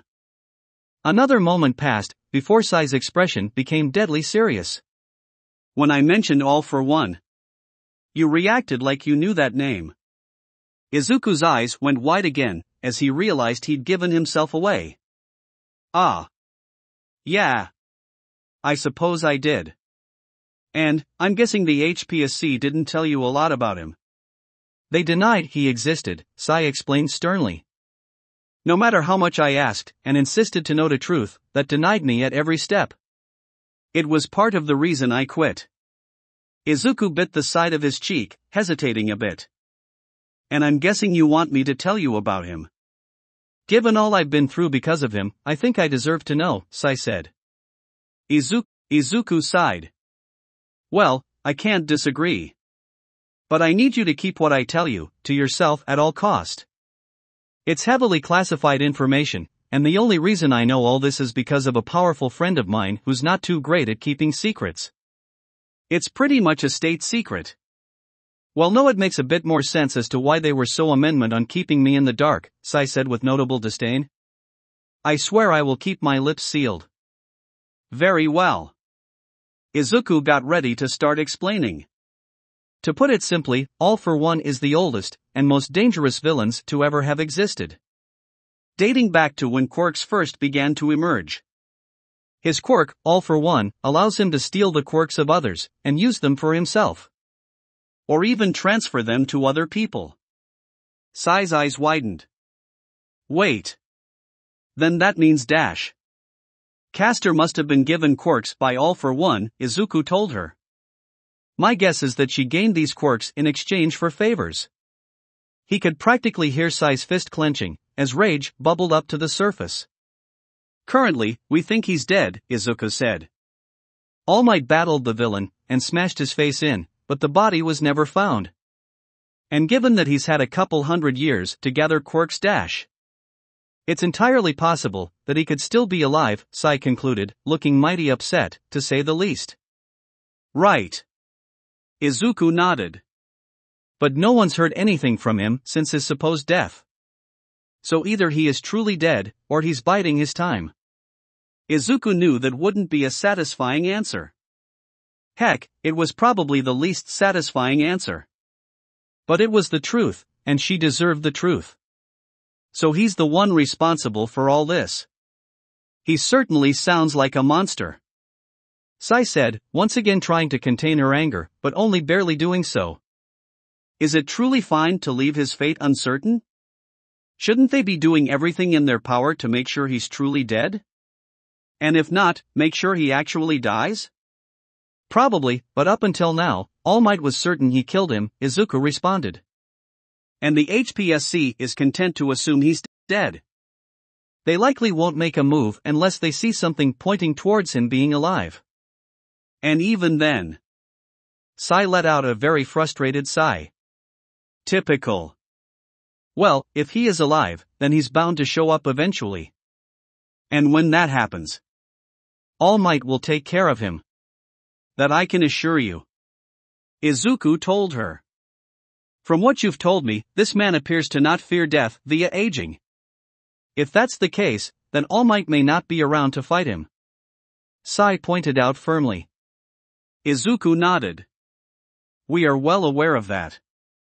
However, there is a plan in place in the event that transpires.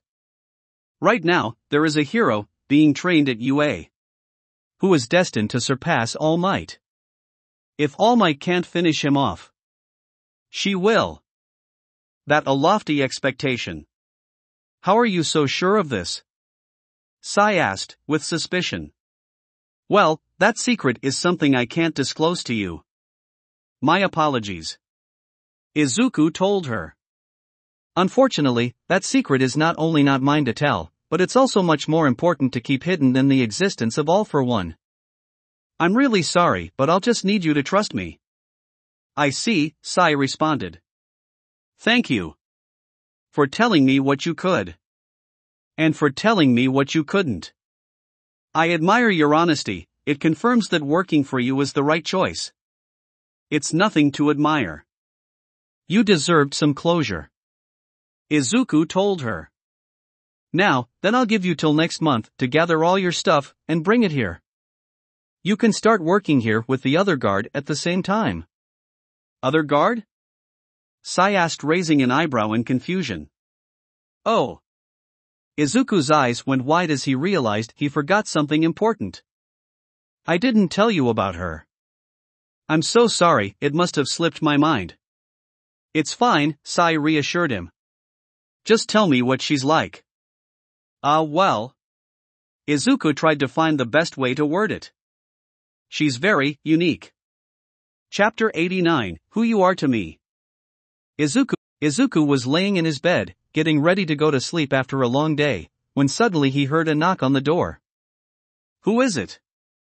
Now, Izuku didn't know who could be knocking on his door this late at night.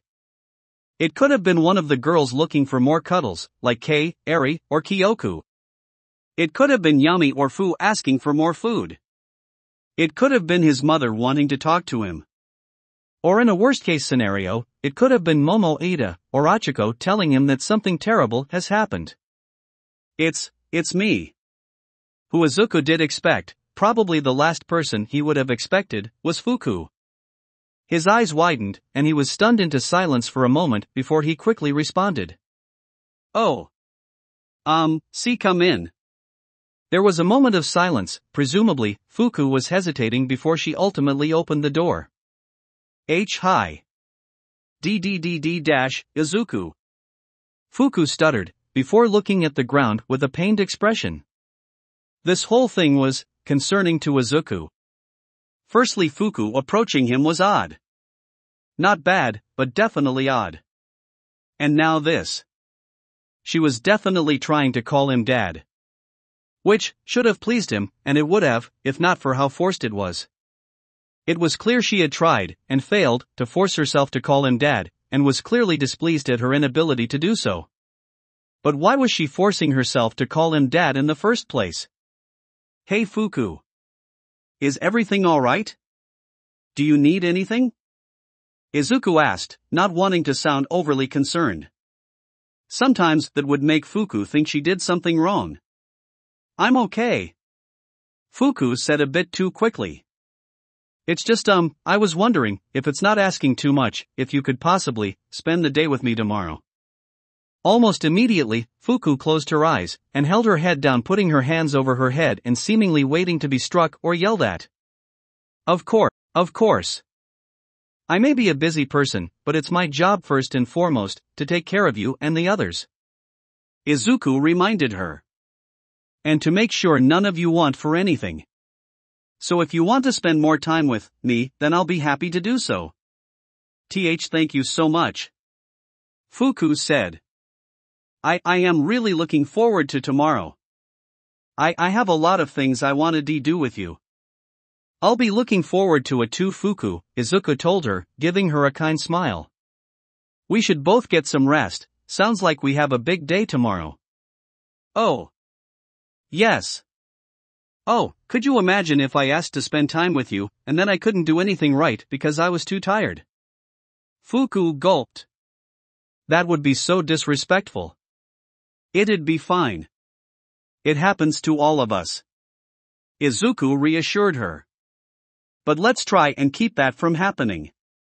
Right. I'll be going back to my room now. Fuku said as she shuffled back towards the door. So sorry for disturbing you. Good night. Good night, Izuku told her as she left. Once Fuku was gone, Izuku laid back down. I'll have to figure out exactly what's going on with her tomorrow. Hopefully, it's nothing too serious. XXXXXXXXXXXX. Izuku woke up to the smell of eggs and bacon. He opened his eyes and saw a veritable feast in front of him, laying a large wooden tray in front of him. There were eggs, bacon, pancakes, and orange juice. Something you'd see as typical American breakfast. And it smelled amazing. Gee, good morning. Izuku looked up from his breakfast and saw Fuku sitting at a small table next to him, with a stack of pancakes and strawberries on her plate. She looked up at him anxiously, with the tiniest tinge of hope in her eyes. I wanted to make you some breakfast, as a thanks for everything you've done for me. And I really wanted to eat with you too. A huge smile grew on Izuku's face, and he moved out his arm to pat Fuku on the head. Thank you. It looks amazing. But you don't have to thank me really. I really do. Fuku insisted, looking down at her food with a frown. I had to leave my room early, and ask Sato to teach me how to make this, because I heard you were a big fan of American stuff, so I wanted to make an American-style breakfast. I wouldn't have been able to do that without you. I probably wouldn't have been able to do a lot of things without you. Without you, I'd probably be all on my own, in a room, forever. Point is I have a lot to thank you for. So please enjoy the meal.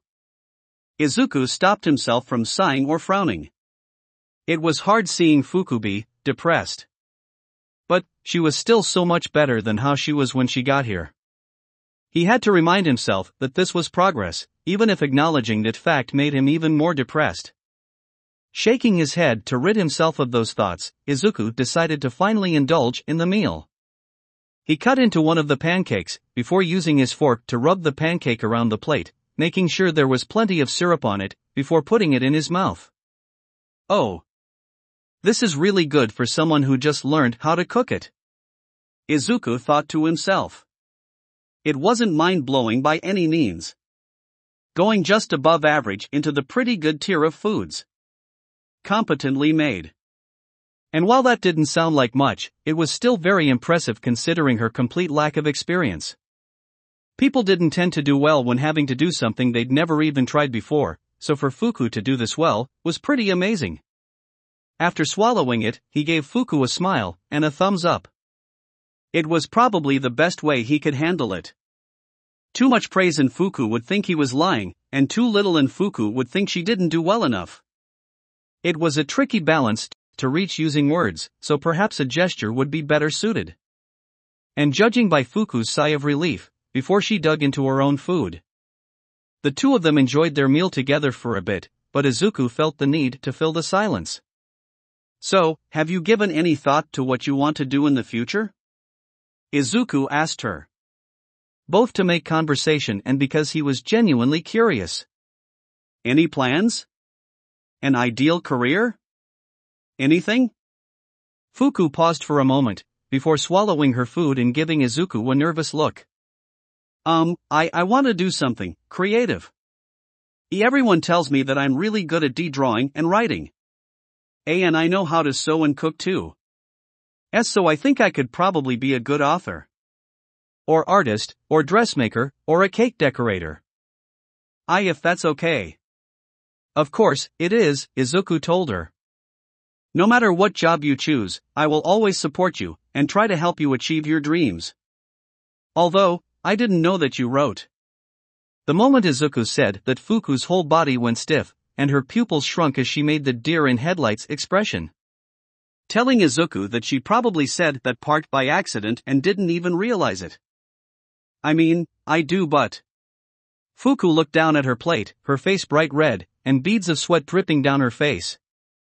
You don't want to show it to me, Izuku said, figuring that out rather quickly. Please don't be mad. Fuku begged, almost immediately. I'll show it to you if you really want, but Fu's the only person that thinks it's good as Mu, and that might be because he's the only person who's read it besides me, but I think it's really terrible and kind of cringe and dash. Fuku's it's alright. Izuku had a feeling he would be saying that a lot today. I told you before, I'll try not to force you to do anything you're uncomfortable with. If you don't want to show me your writing, then you don't have to. But, you're supposed to be my DD dad, Fuku said, managing to force herself to call him dad, although that didn't seem to make her any happier. In fact, her calling him dad seemed to make her mood even worse, as she looked down at her plate with an intensely guilty expression. I should be able to share anything with you. Izuku sighed and gave her a sad look. Unfortunately, we haven't had much time to bond. One of the downsides of my job is that I can't spend time with all you kids at once. And some will call for more of my attention, meaning that it can leave my bond with certain children a bit lacking. I've been content to let Eri and Kay help you out with your difficulties, and I do think that was the right decision, but as a result, you are one of the children I've spent the least amount of time with, unfortunately. But hopefully, we can fix that today. Fuku paused for a moment, before giving her pancakes a determined pout. Why yeah.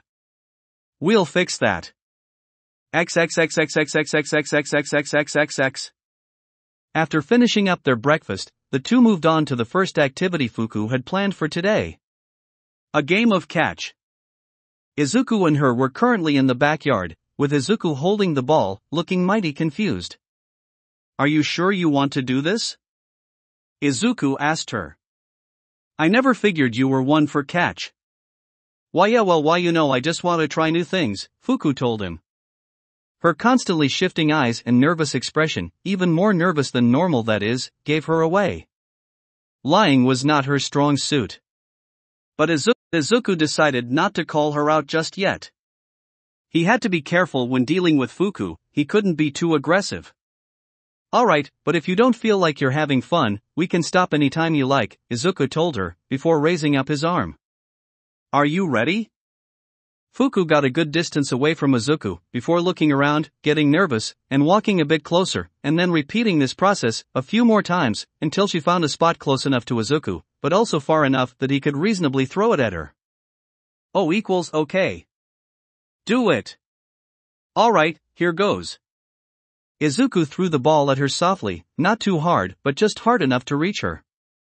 However, instead of catching it, Fuku's eyes dilated in fear, before she ducked down, and putting her hands in front of her face. "Please no!" The ball flew over Fuku's head, landing a few feet behind her. "Ha!" Fuku seemed to snap out of whatever had taken over at the moment and realized what she'd done. "Oh no, I messed up." "Fuku, are you sure you want to do this?" Izuku asked again. "You looked like you were scared for your life there." "I'm sorry.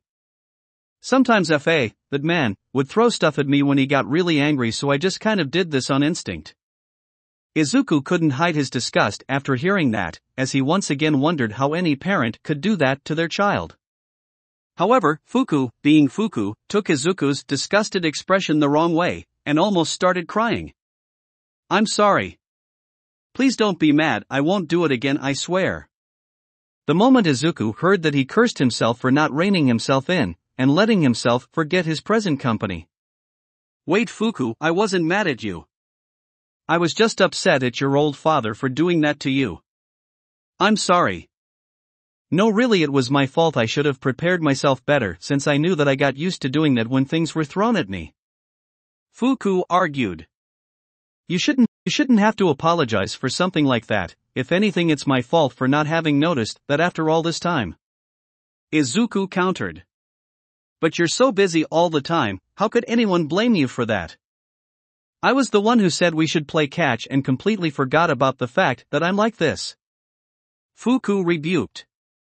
This continued for quite some time, but after eventually deciding to just drop the subject, Izuku said they should probably abandon catch for now. And so they moved on to the next part of Fuku's activity list. Bike riding.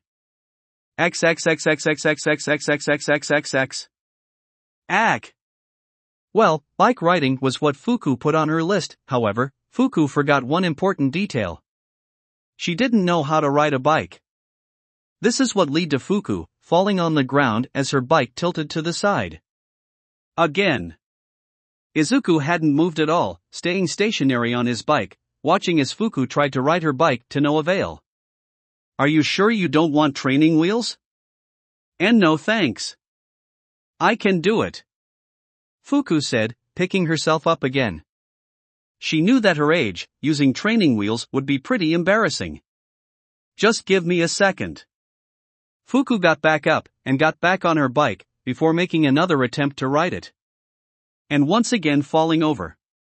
Izuku cringed at seeing her wince in pain. "Can you at least let me teach you then? I really can't stand the sight of you getting hurt this much." "Oh, okay," Fuku groaned. The lessons were slow going. Izuku would hold the handles as he taught Fuku to pedal. This phase of the lessons would go well, but whenever he would try to let go so she could pedal on her own, she wouldn't make it very far before she fell again. Mostly due to a lack of confidence.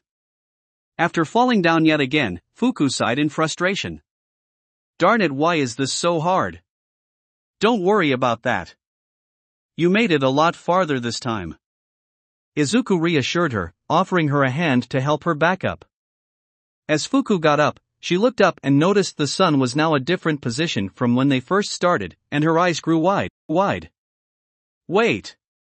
How long have we been doing this?" Izuku looked at his watch. "About 2 hours?" 2 hours. Fuku shouted in a panic. "Oh my god, I can't believe we've been doing this for 2 hours. Are we gonna have time for everything else? Should I move on or?" Fuku considered her options. Should she continue trying to learn how to ride a bike, making very slow and painful progress, or move on?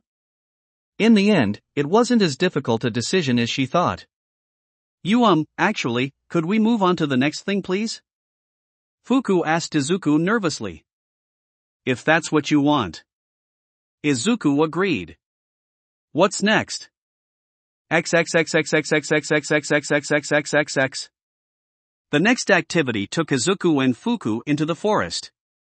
Seeing as wild animals and potential intruders were lurking there, Izuku instructed a hound to remain nearby, as well as a few baringels. although they were to stay out of sight, as to not stress out Fuku with their terrifying appearance. And what were the two of them doing in the forest? Fishing. Yes, the two of them were sitting by a lake with some fishing rods, waiting for some fish to show up. Suddenly, Fuku felt a pull on her line. I got a bite. Oh. Reel it in. Izuku encouraged her. Fuku stood up and started reeling in the line. However, the fish seemed to be pretty heavy, and she had to try and pull it out, but that didn't seem to do much as Fuku struggled to try and pull it up. Izuku helped her out, grabbing her arms and helping her out. Come on, we can do it. Air. Ack. Fuku and Izuku finally pulled the fish out, hurling it into the air as it flopped around, startled by being taken out of the water. Izuku caught the fish as it came back down, and held it as it flopped around in his arms. Wow, this is a pretty big one. Great job, Fuku. Fuku was absolutely beaming as Izuku put the fish in the bucket with all the other ones they'd caught. So far, the fishing had been doing swimmingly. Much better than the other two activities.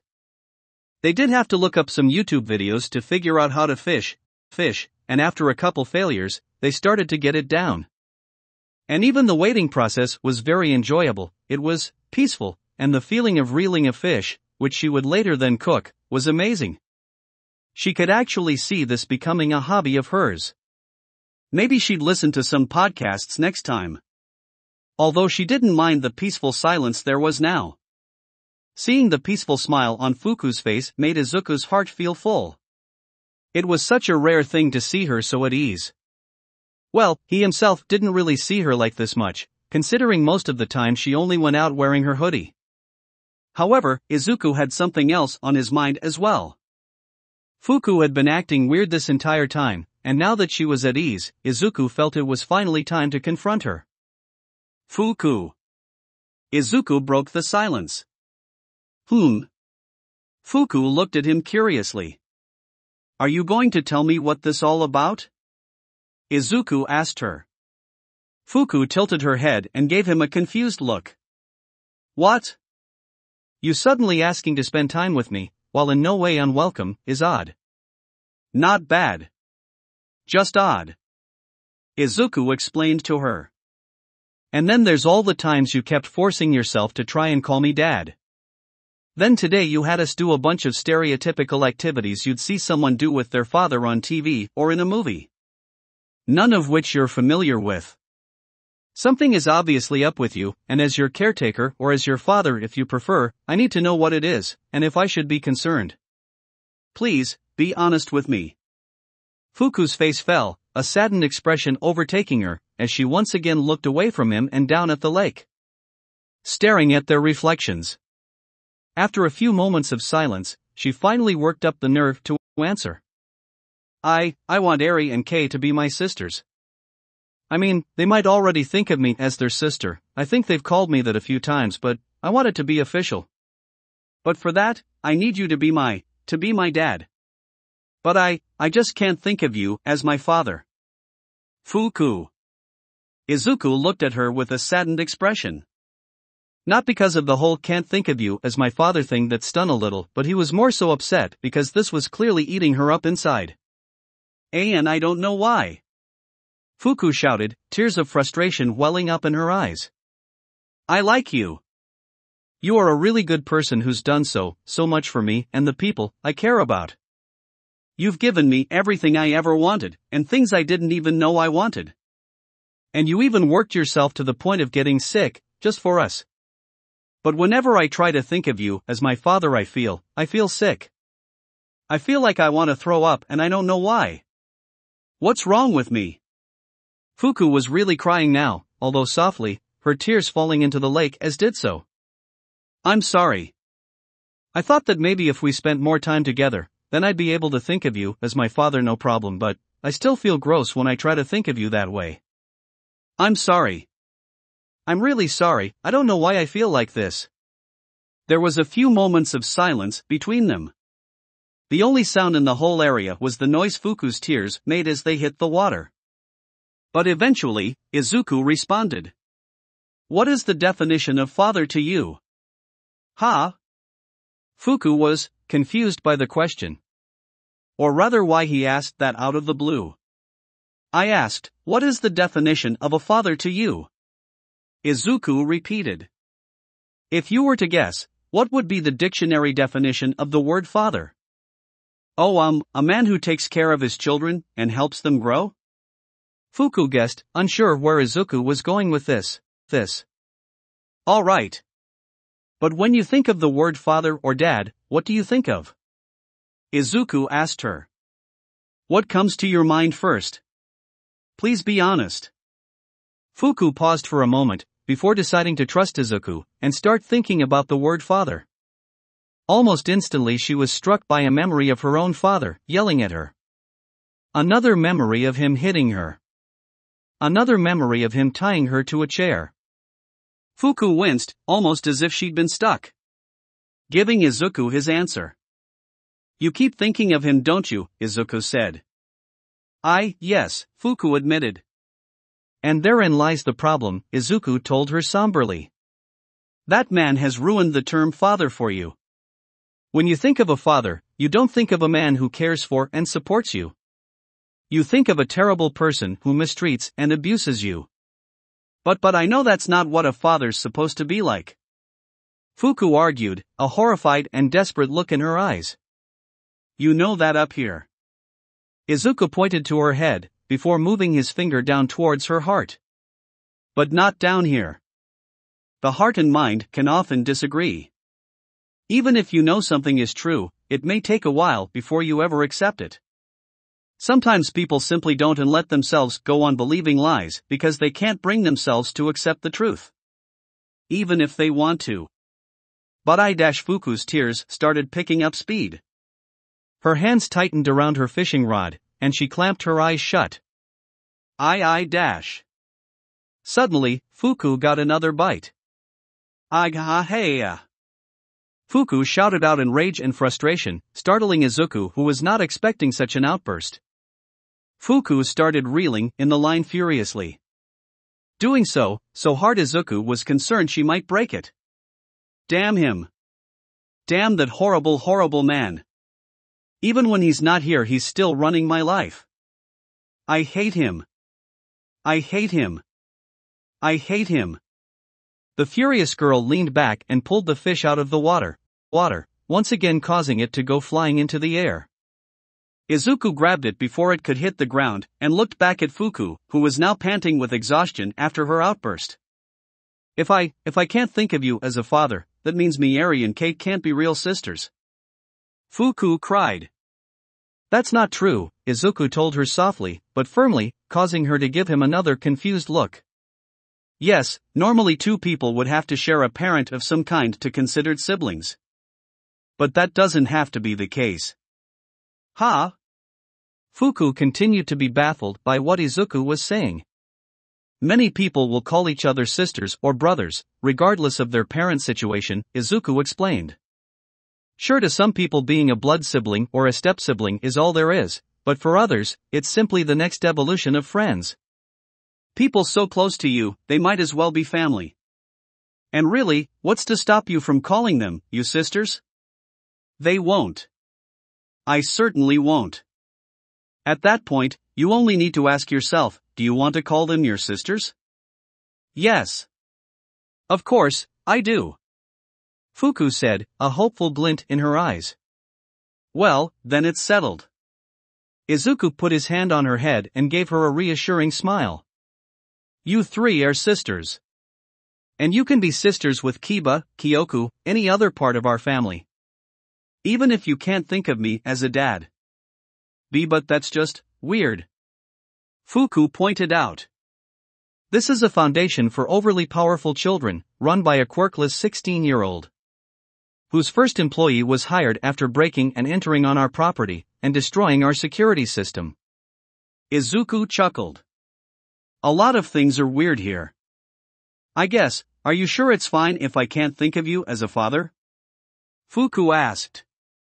To be honest, given what you think of when you think of a father, the fact that you can't think of me as one is a compliment, Izuku told her. There's no need to worry about me forcing things on you. Especially not something like that. The only things I'll ever really insist on is that you take care of yourself and don't hurt others. That's really all you want from me? Fuku asked. That's all, Izuku confirmed. I see. Fuku said, trying to take that in. Because it really was hard for her to understand not having expectations placed on her. She just wasn't used to it. But it was overwhelmingly relieving. The two of them sat in silence once again, enjoying the feeling of the sun beaming warmly down on the two of them. And thus, Fuku gained peace of mind and a new hobby. So all in all, a pretty day for her. Chapter 90, Cupid Candy Chaos Part 1. Yami looked at the picture on Mina's phone, that being a xenomorph from an alien. Have to make some changes. Not enough bones, but could make it. Mina's smile widened. She had come to Yami's room to see if he could make this movie monstrosity, and it seemed like there in fact hope. Knock knock. Come in, Yami said. The door opened, and Shiroku came in, bringing Amai behind her. Yami, I brought you, friend, here, Shiroku told him politely. Hey Yami. Amai greeted him cheerfully. I came for our trip to lighting up the city. Ever since Yami and Amai had gone to the city that one time to give people joy candies, they had decided they would do this every now and then. Today the two had decided to just that, with Izuku's approval, although they would have to decide on who would supervise them. You have candies? Yami asked. Amai nodded and opened her basket, showing off all the mood candies that were inside. However, something was off about them. Yami took one of the candies and noticed that it was pink rather than yellow. Different color. Amai's eyes widened as she realized what had happened and saw Yami about to eat one. Wait Yami, don't. But it was too late, he had already popped one in his mouth. The moment he did, he felt a wave of warmth wash over him, a pleasant feeling that washed over all his other emotions. He looked up at Amai, and then suddenly, he couldn't stop. Now he liked Amai. She was his first friend, not a sibling or whatever Ken and Nara were to him, and she was very pleasant to be around. But for whatever reason, he liked her significantly more now. Just seeing her gave him a happy feeling, and he was really glad she was here. Also, she was just very nice to look at. She was just very pretty, and her bright blonde hair just radiated joy. And that adorable red blush was also adding to his desire to keep looking at her. However, looking past that, he could see that she seemed to be distressed. That bothered him. It really bothered him. Upset. What's wrong? Yami said, getting really close to her and looking her in the eyes. Those were love candies. Amai stuttered as her face turned as red as a tomato. I must have accidentally made those instead of happy candies. Love candies? Mina and Shiroku's interest was piqued. Like candies that make you fall in love? Mina grinned, getting several ideas already. Shiroku was in the exact same boat. Is that why Yami can't look away from you right now? Did he fall in love with you? Yami tired his head. Love? Was he in love with Amai right now? This feeling was certainly similar to how he felt about Izuku, but different. It was love, but a different kind of love. Still, he didn't have the urge to kiss her or anything like he saw in fiction. He was just very fond of her right now. And thought she was very pretty. No, nothing like that. Amai shook her head flusteredly. The love candy boosts the affection you feel towards the first person you see. But it doesn't have to be romantic. It can be the love you feel for a parent, or a sibling, or a friend. Yami probably just thinks I'm a very good friend right now. Yami hummed. That seemed accurate. That doesn't explain why he's looking at you like that, Shiroku said with a smug look. I just think she's very pretty, Yami answered honestly. Amai made a high-pitched whining noise, as her face somehow got even redder. I know exactly what to do with these, Mina said, staring at the basket with a mischievous gleam in her eye. I think we have the same idea, Shiroku said with a creepy grin. Amai looked at them nervously. Whatever you planning, please don't. The power of love can do terrible things in the wrong hands. Oh come on, we're not gonna do anything that bad. Just some pranks. Mina said. Lighten up a bit. No one's gonna get hurt. Yeah, we'd never hurt anyone here, you know that. We're just gonna have some fun. Shiroku said. And see some ships sail. Amai still looked unsure. Please. I'll make you a dress. Free of charge. Shiroku pleaded. And I'll give you. Mina fished around in her pocket, before taking out some cash. 1,000 yen. Amai hesitated for a second but eventually took the money. Deal. Shiroku swiped the basket, and she and Mina looked at the candies with glee. By the way, how long does the effect last? Mina asked. Well, how long the effect of my candies last, depends on how I was feeling at the time I made them, and how hard it is to shake off that emotion, Amai explained. Love is super powerful, so it takes a while for it to wear off. It'll probably last for a few hours. Neat. This is gonna be super fun. Mina said. Come on girl. Let's go play Cupid. I can't wait. Shiroku responded as the two left the room to start their spree of terror. XXXXXXXXX. You know, I kind of wish Ryukyu was in this game, Achiko said. Achiko and Izuku of them were currently in Izuku's room, sitting on his bed playing Superhero Bash together. Izuku was once again playing All Might, and since Ryukyu was in fact not in the game, nor her actual favorite hero 13, Achiko was playing Mirko.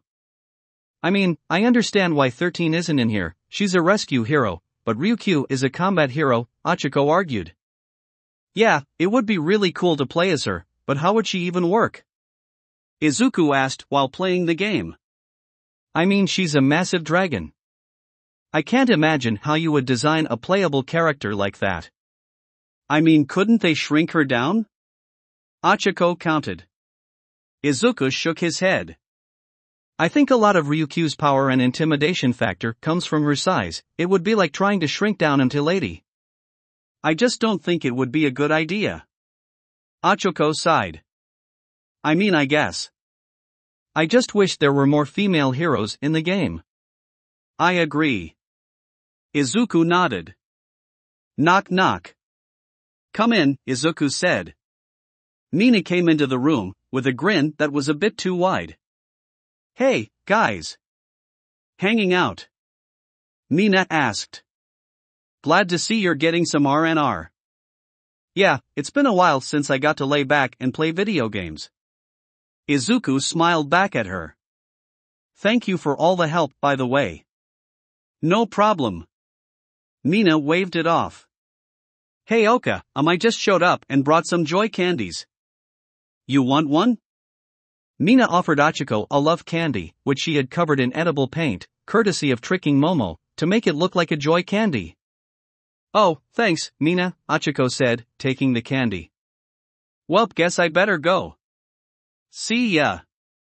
Mina quickly got out of the room, her grin widening as she exited. Ha!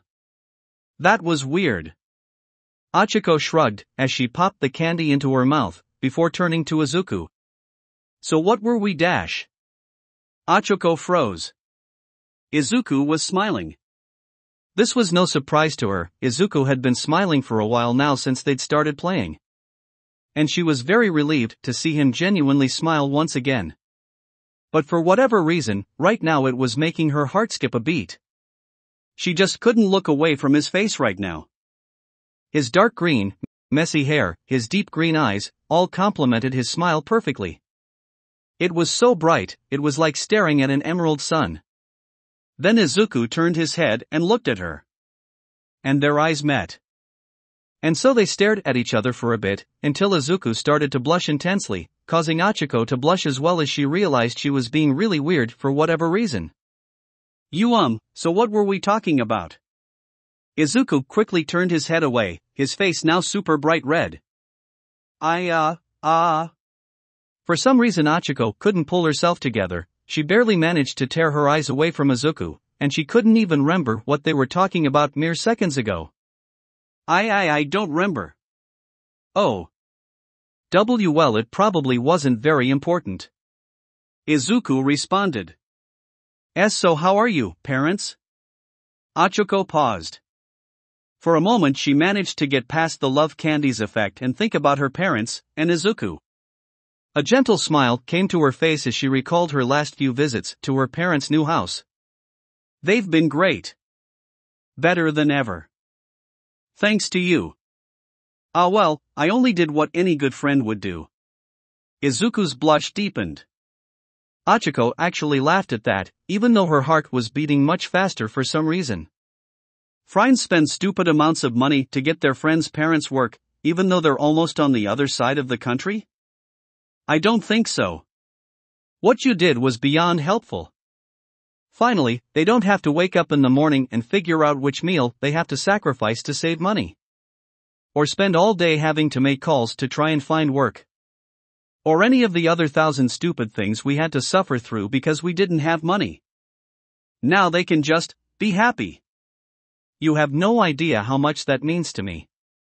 Honestly, I'm so happy I could kiss you. She froze. The moment she realized what came out of her mouth, she froze, and her face got so red, she was worried she might pass out with all the blood going to her cheeks. And Izuku was in the same boat.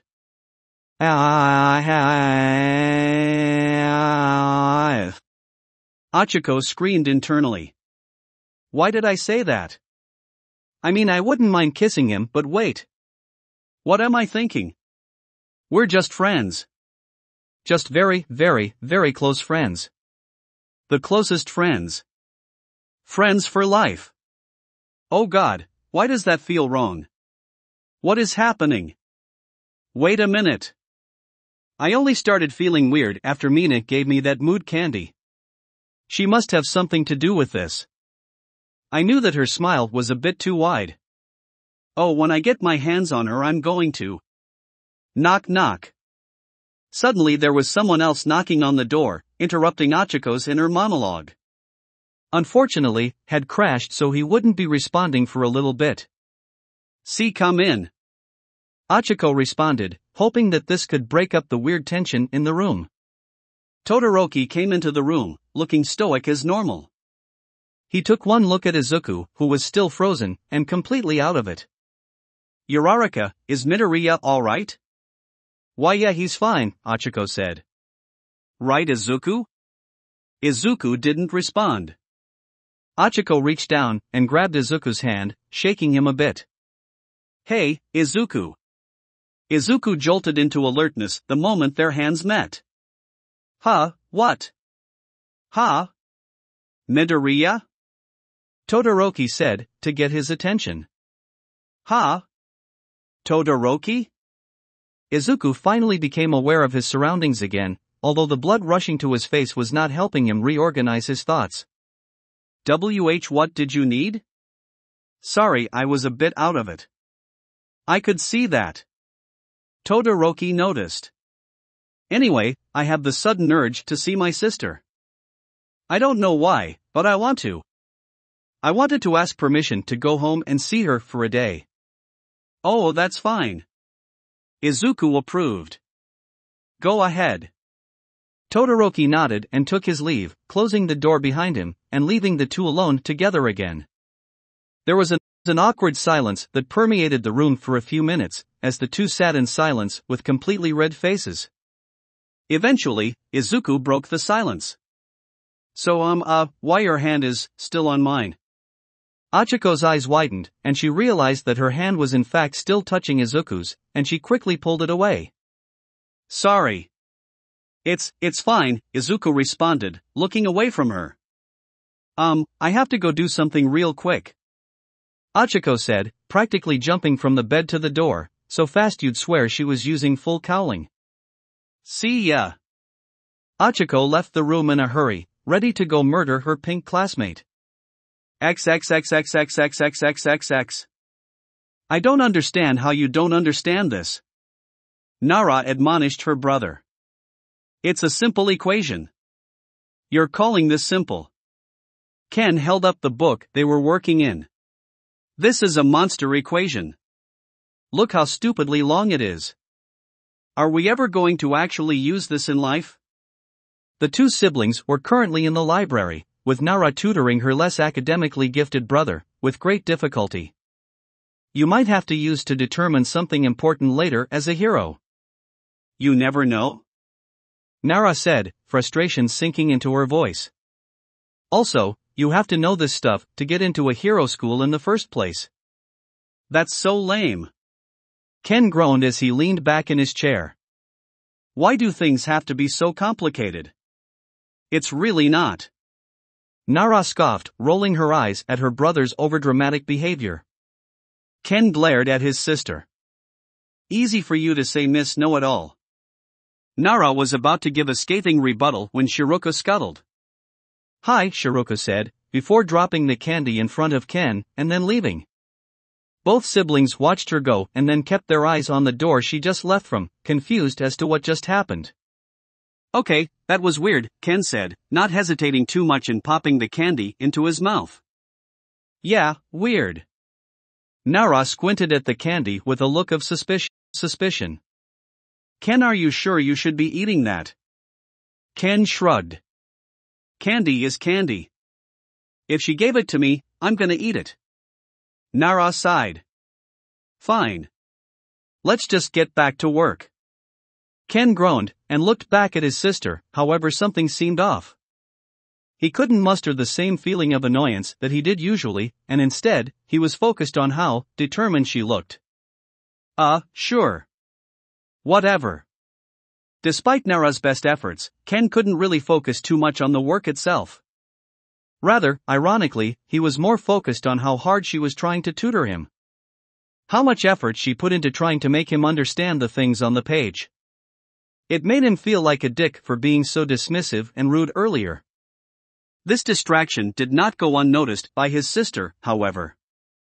Alright, what's going on? Nara said, putting down the book and giving her brother a frustrated look. You've been giving me weird looks for the past half hour. I don't know, Ken said, blushing as he turned his head away from his sister. It's just, you're working really hard to try and teach me this, huh? Nara raised an eyebrow. Yeah. Obviously. Not like it's easy to get all this through your thick skull. Ken sighed. I guess, sorry for all the unnecessary comments, I guess. It's just, this is really frustrating and really, really boring, and I'm just venting out you even if you don't deserve it. Nara gave him a dumbfounded look, just staring at him in shock and confusion for a bit before expression shifted to that of concern. Hey, are you okay? Aside from feeling like a jerk, yes, Ken said sarcastically, before lightly hitting the side of his head. Here I go again. It's like the only way I know how to handle frustration and anger is with rude and sarcastic comments. Ken sighed, putting his head down on the table. I don't get it. Why do go so far for me? I wouldn't say this is going so far, Nara said, started to get really concerned about her brother's suddenly odd behavior. I'm not just talking about this, Ken told her, picking his head up and looking her in the eyes. I'm talking about everything. All the times you stood up for me in front of mom and dad, and at school, and you even came with me when Diosi took me away. And in return, I treat you like garbage.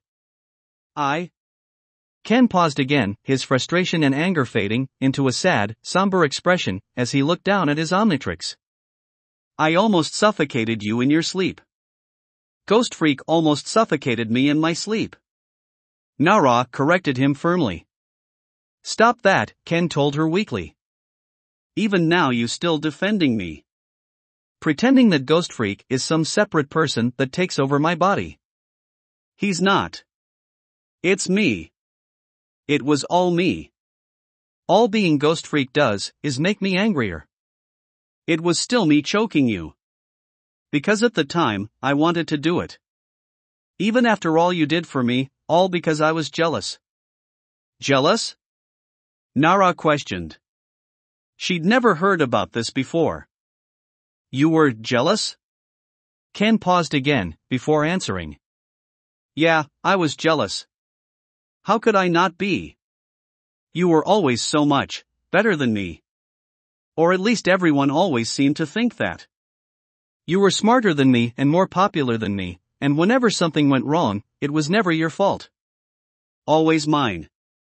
They'd always accuse me. And I know it's not your fault. I know that. But I just kept feeling this anger bubble up for you, that didn't deserve. And I always knew you didn't deserve it, and that just made me even angrier. He paused again, and Nara just sat there and processed all this new information, with a thoughtful, yet concerned expression.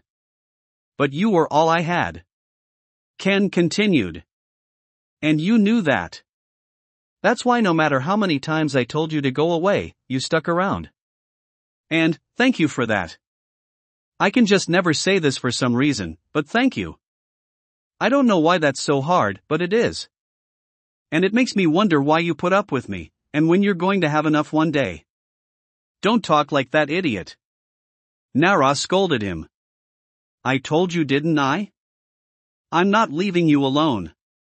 That's an easy thing to say, but we all know how unbearable I get, Ken told her. I don't even really have a right to complain as much as I do. Have heard about what happened to the other people living here? What happened to Eri? Ugh. Is that why you've been avoiding her? Nara had been meaning to ask him about that for quite some time now, and it seemed like she was finally gonna get her answers. I just can't stand to be in the same room as her.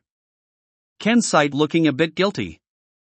She went through all that, and she doesn't complain, or get angry, or anything. And I get upset whenever Izuku makes me eat vegetables. It just doesn't feel right. Nara winced a bit, knowing the feeling, or at least part of it. When she'd heard about Eri's background, she felt a lot of things. Horror. Disgust. Anger. Pity. But she also felt small. Nothing she ever went through would compare to what Eri experienced. And so how could she complain, or want for something, when in the same room as a person who literally died multiple times, via having her body ripped apart on a molecular level? It almost felt uncomfortable to be in the same room as her, because all she wanted to do was apologize to the poor girl for everything she'd been through. Even if she seemed mostly fine right now. Honestly, Eri could stab her with that horn, and she'd still feel sorry for her. And she didn't really know to handle these feelings. But she did know that Eri herself wouldn't want to be treated any differently, so she tried to keep everything the same with her, emphasis on try. But now wasn't the time to think about that. Right now Nara had to worry about whatever was going on with Ken. Clearly, something had been done to him. No doubt thanks to that strange candy Shiroku had left. And Nara was definitely going to have a long discussion about not drugging her brother without her permission. But that candy didn't put these thoughts in her brother's head. It just brought them to the forefront, and finally made him admit all this to her. And now that she knew about it, being the good sister that she was, she had to fix it. Listen, just because someone else has been through something worse than you, that doesn't mean everything you've been through doesn't matter, Nara told him. The two of us, you especially, have been through the ringer. And we've suffered our fair share. It's fine to be angry or upset about what happened to you. Maybe you could be a bit less of a jerk about it, but overall, some people have responded to what we've been through, way worse than you have. At least you're not trying to use a sucky childhood as an excuse to hurt people. You're saying I haven't hurt you? Ken asked skeptically. Not in any way that's mattered to me. Nara shook her head. Do remember back a couple years ago, when that boy tried asking me out, and then got way too pushy after I rejected him? Ken's face contorted in disgust. Oh yeah, that creep. Ugh. And do you remember what you did when you saw him trying to hold my hand? Nara asked with a slight smirk. I transformed into 4 arms and threw him to the other side of the playground. Ken chuckled for a second before grimacing as he recalled what happened next. Then I almost got expelled, and Mom and Dad beat the crap out of me. Right. It was stupid, it was beyond unnecessary. Nara smiled at him. And it's genuinely sweet. You're not a bad person, Ken. Far from it. You just have some issues. And if you have that much of a problem with yourself, instead of mopping, you can actually improve yourself. Easier said than done. Ken sighed. Yeah, but you're not alone. And I don't just mean me. Nara pointed out. Izuku genuinely cares about us and will do everything in his power to help. So if you want to do something about yourself, asking him and me for help is a good way to start. Ken didn't respond for a bit. Taking a moment to think over what Nara had told him, before smiling at her. Thanks, sis, seriously, what is up with me, right? I think it had something to do with that suspicious candy Shiroku put in front of you with no explanation, and that you ate without absolutely hand hesitation, Nara told him. I swear if she drugged me with candy, I'm gonna kick her spider butt. Ken said, getting up and running out of the library to look for the six-legged girl. Nara sighed and laid her head down. He's such a handful. Still, I should probably tell Izuku about this. He should know stuff like this when gets us a therapist. Whenever that's happening. Feeling tried, Nara decided it was best to go to bed. Which was probably for the best. If Shiroku was going to start messing around with more of those candies, she had a feeling things were gonna get chaotic real quick. Chapter 91, Cupid Candy Chaos Part 2. Oh Fuku! EAP! Fuku jumped after suddenly hearing Mina's voice on the other side of the door, quickly closing her laptop and cutting her writing session short. Mina. That's right. Mind letting me in? I have a present for you. Mina said in a sing-song voice. A present? Fuku thought about what Mina could possibly want to give her. Is it acid to the face? Oh come on Fuku, you should know me by now. I'd never hurt a hair on your head. Mina told her. Does that mean you'd hurt everything but my hair? Fuku asked, holding onto her messy hair. You know what I mean. I'm not gonna hurt you. Trust me. Eri and Kei have said good things about me, right? That has to mean something. Mina pointed out. Well, they do say good things about you. Fuku reasoned. I guess I could let you in. And so hesitantly, Fuku opened up the door and allowed Fuku into her room. Hey, Fuku. I don't have much time because I'm trying to give these out to a bunch of people, but I have some special candy for you. Mina told her, putting a piece of candy in her hand. Oh. That sounds good. Fuku was about to eat it when Mina stopped her. Wait. Don't eat it now. Eat it in front of the mirror. Mina told her, as she ushered the child over the mirror. Fuku stood in front of the mirror and gave Mina a confused look. Why? Just trust me. And make sure you're looking directly at yourself when you eat it. Mina told her, as she stood off far to the side. Go ahead. It'll be great. Fuku gave Mina a suspicious look and considered not doing it, before also considering that might anger Mina. And in fear of that, she just decided to do what she told her. She looked directly into the mirror and put the candy in her mouth. After chewing it for half a minute and swallowing, she kept wondering why Mina was so insistent. I don't see anything different. It's just my adorable self. Wait, what? Fuku's eyes widened. Where did that thought come from? Since when did I think I was cute? I'm not cute. I'm not supposed to be cute, but...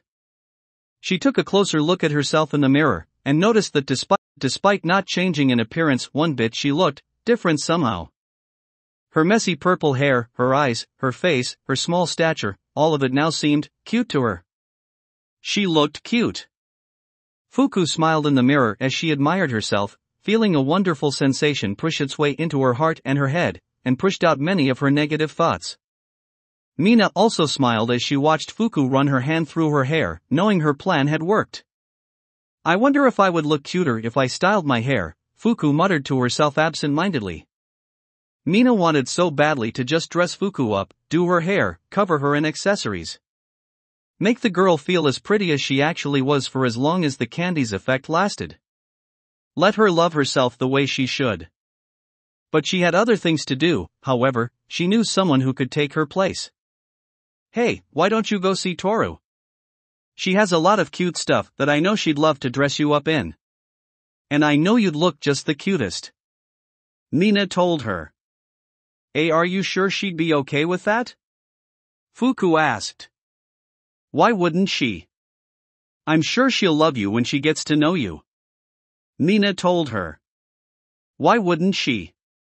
You're cute, talented, and a really good girl. Fuku blushed from all the praise being heaped on her but couldn't help the huge grin from growing on her face. Normally when people said stuff like this, she doubted them, though they were lying, denied it. But right now, she didn't feel like she was wrong. She was, at least in her eyes, cute. She had talents. She believed she was a good person. The Fuku in the mirror was not the one she knew. This was better Fuku. SHE was better Fuku. And she wanted to see just how much better she could get. Oh, okay. I'll go see her. Fuku said, running to go get her hoodie. She quickly put it on and left her room to look for the invisible girl. Mina smiled and patted herself on the back. Good job, Mina. Good job. XXXXXXXXXXXXXX. You know, I think I've become completely desensitized to the smell of blood, Jiro said, as she mopped the floor of the training room, while Kaminari scrubbed the walls. And I really don't know how to feel about that. Yeah, it's weird, right? Kaminari responded. This place looks like a psychopath's wet dream, but when I got here the only thing I thought was, man, this is gonna be a pain to clean. I mean, on the bright side, it'll help us when we actually see dead bodies on the field. Great, thank you for putting that in my head, Jiro told him, her words dripping with sarcasm. I really needed a reminder of how I'm going to run into dead bodies in the future. Thank you so much.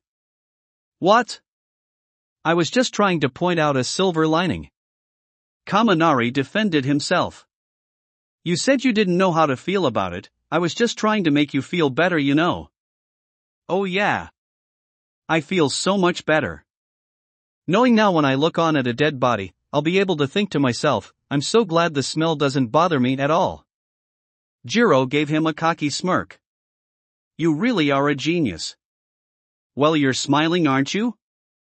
Kaminari smirked back. TCH, only because you're such a massive idiot. Jiro rolled her eyes and went back to focusing on the floor. Hey, guys. Shiruku came into the room with a piece of candy and an insidious smile. I'm so thankful for all the hard work you've been doing. Here, Jiro, I brought you a gift. Hey, what about me? Kaminari asked, looking a little offended as Shiruku handed Jiro the candy. I'll make you a scarf or something, Shiruku said dismissively. Well, I'm off. Have fun. And with that Shiruku scuttered off in a hurry, not saying another word. That was weird. Jiro shrugged, looking down at the candy, before popping it in her mouth. Sweet. What kind of candy was it? Kaminari asked curiously. Don't know. Don't think I've had this type of candy before.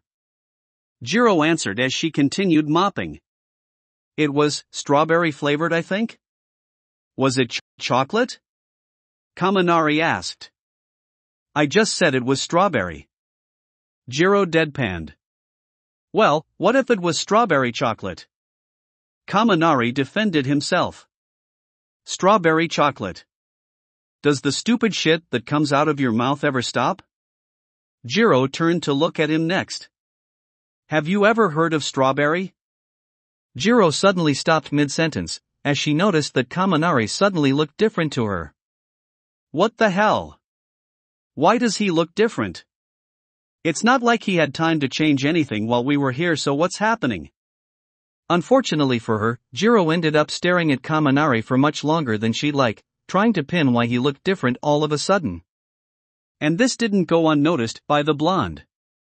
Hey Jiro, you okay? Kaminari asked. You've been looking at me weird for a while. I know I'm handsome but dash. It's not like that idiot. Jiro snapped, her face turning red after realizing what she'd been doing, and hearing Kaminari's response. She quickly turned back to mopping the floor, this time more furiously than before. That damn idiot thinks he can say shit like that because he's good looking. Wait. Where the hell did that come from? Since when did I think that idiot was good looking? I mean, he never looked bad. And his costume's pretty cool. But he's too much of an idiot to be good looking. Even if it is kind of cute sometimes, seriously, what's going on? Jiro's face seemed to want to stay that shade of bright red, as her chest felt funny in ways that made her freak the hell out. So much so, that she wasn't paying attention to what she was doing, and slipped over a puddle of blood. Ah! Kaminari reacted almost instantly, rushing forward and diving toward her, landing on the ground behind her, and letting her fall on his back. Gotcha! It took Jiro a second to realize what exactly had happened, but when she did, her face was even redder, and immediately got off of him, and scowled at the boy. What the hell was that? Well, I couldn't catch you in time, so this was the only other option, Kaminari explained as he got up, and saw that his shirt was now covered in blood. Ah, great! What did you think would happen when you slid across a bloody floor? Jiro scoffed, crossing her arms and turning away from him. Well, I supposed to do, let a pretty girl get covered in blood? Kaminari winked at her and put up some finger guns, not a chance. Somehow, Jiro's face went even redder. You son of a ga. Jiro turned around and stabbed Kaminari in the arm with her jacks. Ow! What was that for? Kaminari cried out in pain, rubbing the spot on his arm where she stabbed him. That's what you get for saying stupid things you don't mean. Jiro huffed. What are you talking about? Kaminari gave her a confused look. Calling me pretty. We both know I'm not exactly the most attractive girl in class.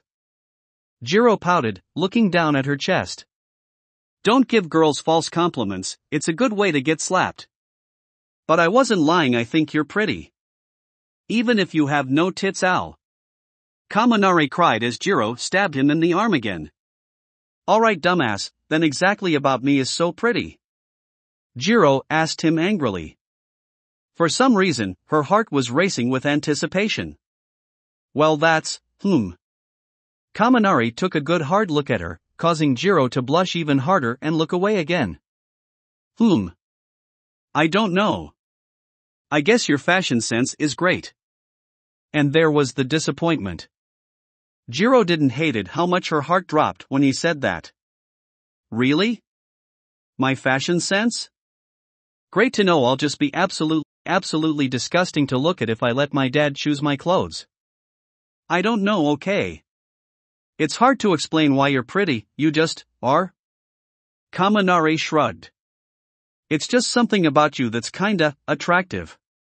The way you talk, move, everything you do is just so, you. And I kinda think that's awesome. Maybe that's it. Once again, Jiro felt her heart do things she didn't want it to do.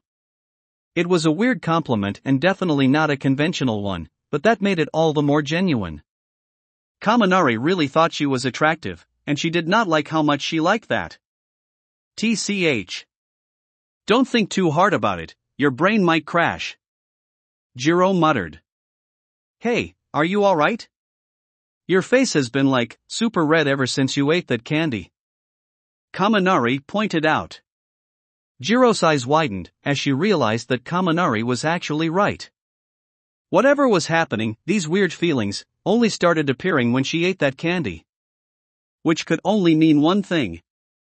Give 1 second, a spider I need take care of, Jiro said, dropping her broom, and started running out the room after Shiruku. Ha! Guess she really hates spiders. Kaminari shrugged. XXXXXXXXXXXXXXXXX. Kiba was walking back to her room from the kitchen when she walked past Toru's room and overheard something interesting. Oh my god, Fuku, you look so cute. She heard Toru squeal. I really do, don't I? She heard Fuku say, in a voice that sounded much giddier than what Kiba was used to. Kiba immediately stopped walking and looked at Toru's door with surprise and confusion. Fuku! What is she doing with Toru? And what's this about looking cute? We always said you were cute. Eri's voice was the next one Kiba heard. Thank you. I think you're cute too. Fuku giggled. Actually giggled. Now Kiba needed to know what was happening. She knocked on the door rather loudly. Given her strength, it was nearly impossible for her to knock any other way. What's happening in there? Oh. Lady Kiba. You can, actually, just give us a second please my lady. Toru said. Kiba sighed. Fine. I will wait. But my time is precious, so do your best not to waste it. Of course my lady. Toru giggled. Kiba heard some whispers on the other side of the door. She couldn't make anything out, but she was sure they were planning something. After a couple minutes, Toru responded again. Okay, we're ready, come inside. Kiba squinted at the door with suspicion. I wonder what they did in those last 2 minutes. She opened the door and... a roar! On the other side was Fuku, but she looked very different from how she was used to seeing her. There was no hoodie in sight, instead she wore a brown and pastel dress, with a skirt covered in bears, and a big bear paw on top. She also had on brown stockings, and little bear paw shoes, and bear paw gloves. Her hair was also brushed, and styled into pigtails, held by bear-themed hair clips, with a barrier headband on top. Fuku currently had both her pawed hands up, trying to make herself look menacing. And it was the single cutest thing Kiba had ever seen. Thud! Our Lady Kiba! Fuku shouted out in horror as Kiba fell back onto the floor, clutching her heart. I'm fine. I think I just saw an image of the afterlife. And it beautiful. Fuku said as she pulled herself up and looked at Fuku. Fuku, what possessed you to wear such adorable attire? You don't like it? Fuku asked, looking discouraged. No. Do not mistake my words. You look so cute I wish to burn your current appearance into my memory. Kiba corrected her. In other words, she thinks you look super cute too, Kiba. Toru giggled. Fuku started believing us about her being cute all of a sudden, and now she wants to dress up. Eri said, and now that brought attention to herself. Kiba suddenly got a look at her outfit. She was dressed in a bright ruby red dress, with some black accents, and some red gemstones along the skirt. She also wore a pair of bright red shoes and a red hat. All of which made her utterly adorable as well. After taking a good long look at the two of them, really drinking in the sight, she turned to Toru. So these two have been here, dressing up in various adorable outfits, and you didn't see it fit to summon me. I'm sorry Lady Kiba, if it helps I did take pictures. Toru said, trying to appease her. I trust those pictures will be sent to me with haste, Kiba said before she turned to see Fuku looking in the mirror again, smiling. Dear sister, as happy as I am at this development, you appear to be in an unusually good mood. I wish to know what caused it. Oh, I don't know. Fuku admitted. I just looked in the mirror, and I didn't feel like I was myself. I mean I'm still me but I don't feel like me. I normally don't like me but right now I feel like someone that I do like. Fuku looked into the mirror at her reflection and smiled, touching the mirror. I feel like I like myself. While Fuku was smiling at herself in a mirror, everyone else gave her a confused look. Not quite understanding what she meant by that, but getting a general impression that it was a good thing. Well, you seem happy so it must be a good thing. Toru surmised. Hey Lady Kiba, can we dress them up in some of your clothes? Please. Normally, Kiba would scold her for suggesting such a thing. However, the thought of putting Fuku in some of her more elegant clothes. I will allow it. Really thank you, sis. Fuku said, giving Kiba a smile, brighter than any she'd given before. Thud. Kiba. Kiba closed her eyes, as she lay on the ground. I have lived long enough to witness the radiance of 1,000 supernovas. Truly, it was good a life. I can rest in peace. Lady Kiba no. Toru shouted dramatically. However, before they could continue the bit, they heard the sound of running in the halls outside. Wait a minute, it was just a prank. Shouted a panicked Mina as they heard her running by. We just wanted to improve your relationships. Shiruku shouted in that same panicked state. Come back here, you pink devil. They heard Achiko shout, sounding very, very angry. You a dead woman, Mina. You hear me? Jiro yelled, sounding even angrier. I'm gonna fry you, you little bug. Shouted Ken in his heat blast form. I'm an arachnid. Hot. Hot. Hot. Shiruku cried. As the sounds moved away from them, as the chase continued further into the house, the girls all looked at each other. Should we be concerned? Eri asked. There was a short pause before Kiba answered. I'm sure father has that under control. Now, to my room. XXXXXXXXX. Mina and Shiruku stood in Izuku's office, in front of the greenette himself, with their heads held low, and their bodies banged up. Mina was covered up in bandages, with bruises all over her face, the swelling very evident. Shiruku was also covered in bandages, with burns covering her body. And Izuku was looking over them with a deadpan expression. So, I'm not surprised, I'm just slightly disappointed. We were only trying to help out, and have some fun. Shiruku pouted. I'm sure you were. Trying to pair me and Achiko, Jiro, and Kaminari. Trying to get Ken to admit that he appreciates his sister. Getting Fuku to finally love herself. At face value, these all sound like great things. Izuku sighed. However, once you actually think about them, you start to see why I said they were so dangerous. What if, while under the influence of the candy, Jiro did something she wouldn't normally, and then heavily regretted it? Love is not an easy thing to handle emotion. And it can cause people to do stupid things. And even if anyone got together under the influence of the candies, would they stay together after the effects wore off? Would it damage their relationship if they tried getting together? Would it damage their relationship if they broke up after the effects wore off? How would one party feel if they knew the reason they got together with someone else is because that person was, essentially drugged into liking them more? Well, when you put it like that. Mina wilted under Izuku's logic, rubbing her arm sheepishly. Shiruku just looked at the floor. And as for Ken, what if instead of confiding in his sister, he pushed her away even more? Ken has a tendency to react rashly, and had things gone in a slightly different relationship, it could have done some damage to his relationship with his sister, which would have seriously hurt him. Izuku continued. And as for Fuku, well, I'll be honest. I've considered using a mice quirk to do something like this with her before. It'd be nice if Fuku could appreciate herself. However, the ultimate issue with that is what happens when the effects wear off.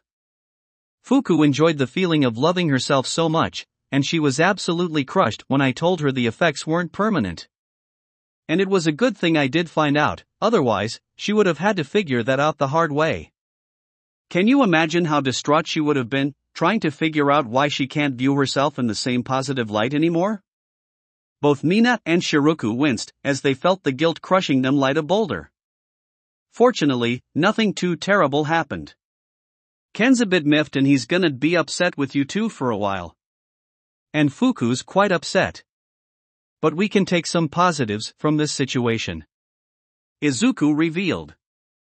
Now I know a bit more about how Ken feels, which should offer good insight when I get him into therapy. And now that Fuku knows that she is capable of loving herself, she can work towards doing so without relying on a mice candy. Ultimately speaking, we're very lucky that this panned out in probably the best way it could have. But things could have gotten really bad if just a few things were different. Sorry, Daddy. Shiruku apologized. I'm really sorry, boss. Mina also apologized. Don't apologize to me, apologize to everyone you affected with this stunt, Izuku told them with a sigh. Although to be honest, I must take partial responsibility. I knew the dangers Amai's candies could cause if used incorrectly, and I didn't explain them to everyone. As such, I'll also take the time to apologize to everyone when I get the chance. Mina wanted to argue. This felt like something that was firmly her fault, but at the same time she wasn't really in a position to talk back, so she held her tongue. Alright, you two are dismissed, Izuku told them, sending them away. As Mina and Shiroku left, Izuku sunk back into his chair. I should have figured something like this would happen. Well, at least I can use this as an example when I'm explaining why not to use Amai's candies so freely. Well, back to work. And with that over, Izuku opened a file on his desk that he had been looking at. The file was for a young man. A therapist, to be exact. He was a rising star in the mental health community, with his strange, yet effective quirk which he would use to help out his patients. It was far from conventional, and there was a warning that he couldn't work with anyone with suicidal thoughts or feelings, which made Izuku a bit hesitant. Still, he was quite curious, as apparently, he was able to help people with serious mental issues and roadblocks, overcome them in an astonishingly short amount of time. And from what he read, it was just a darn interesting quirk. One he'd love to see in action. Which was why he would be undergoing a session with the man before he sent any of the children. Just to make sure this was actually safe. Renakara, Izuku said the man's name out loud as he read over the information. Hopefully, you'll be able to help us out. We desperately need it. That will be it for this part. I hope everyone enjoyed. If you did, please leave a like and comment if you want part 18. If you want to hear more from me, subscribe. I hope to see you all in the next one.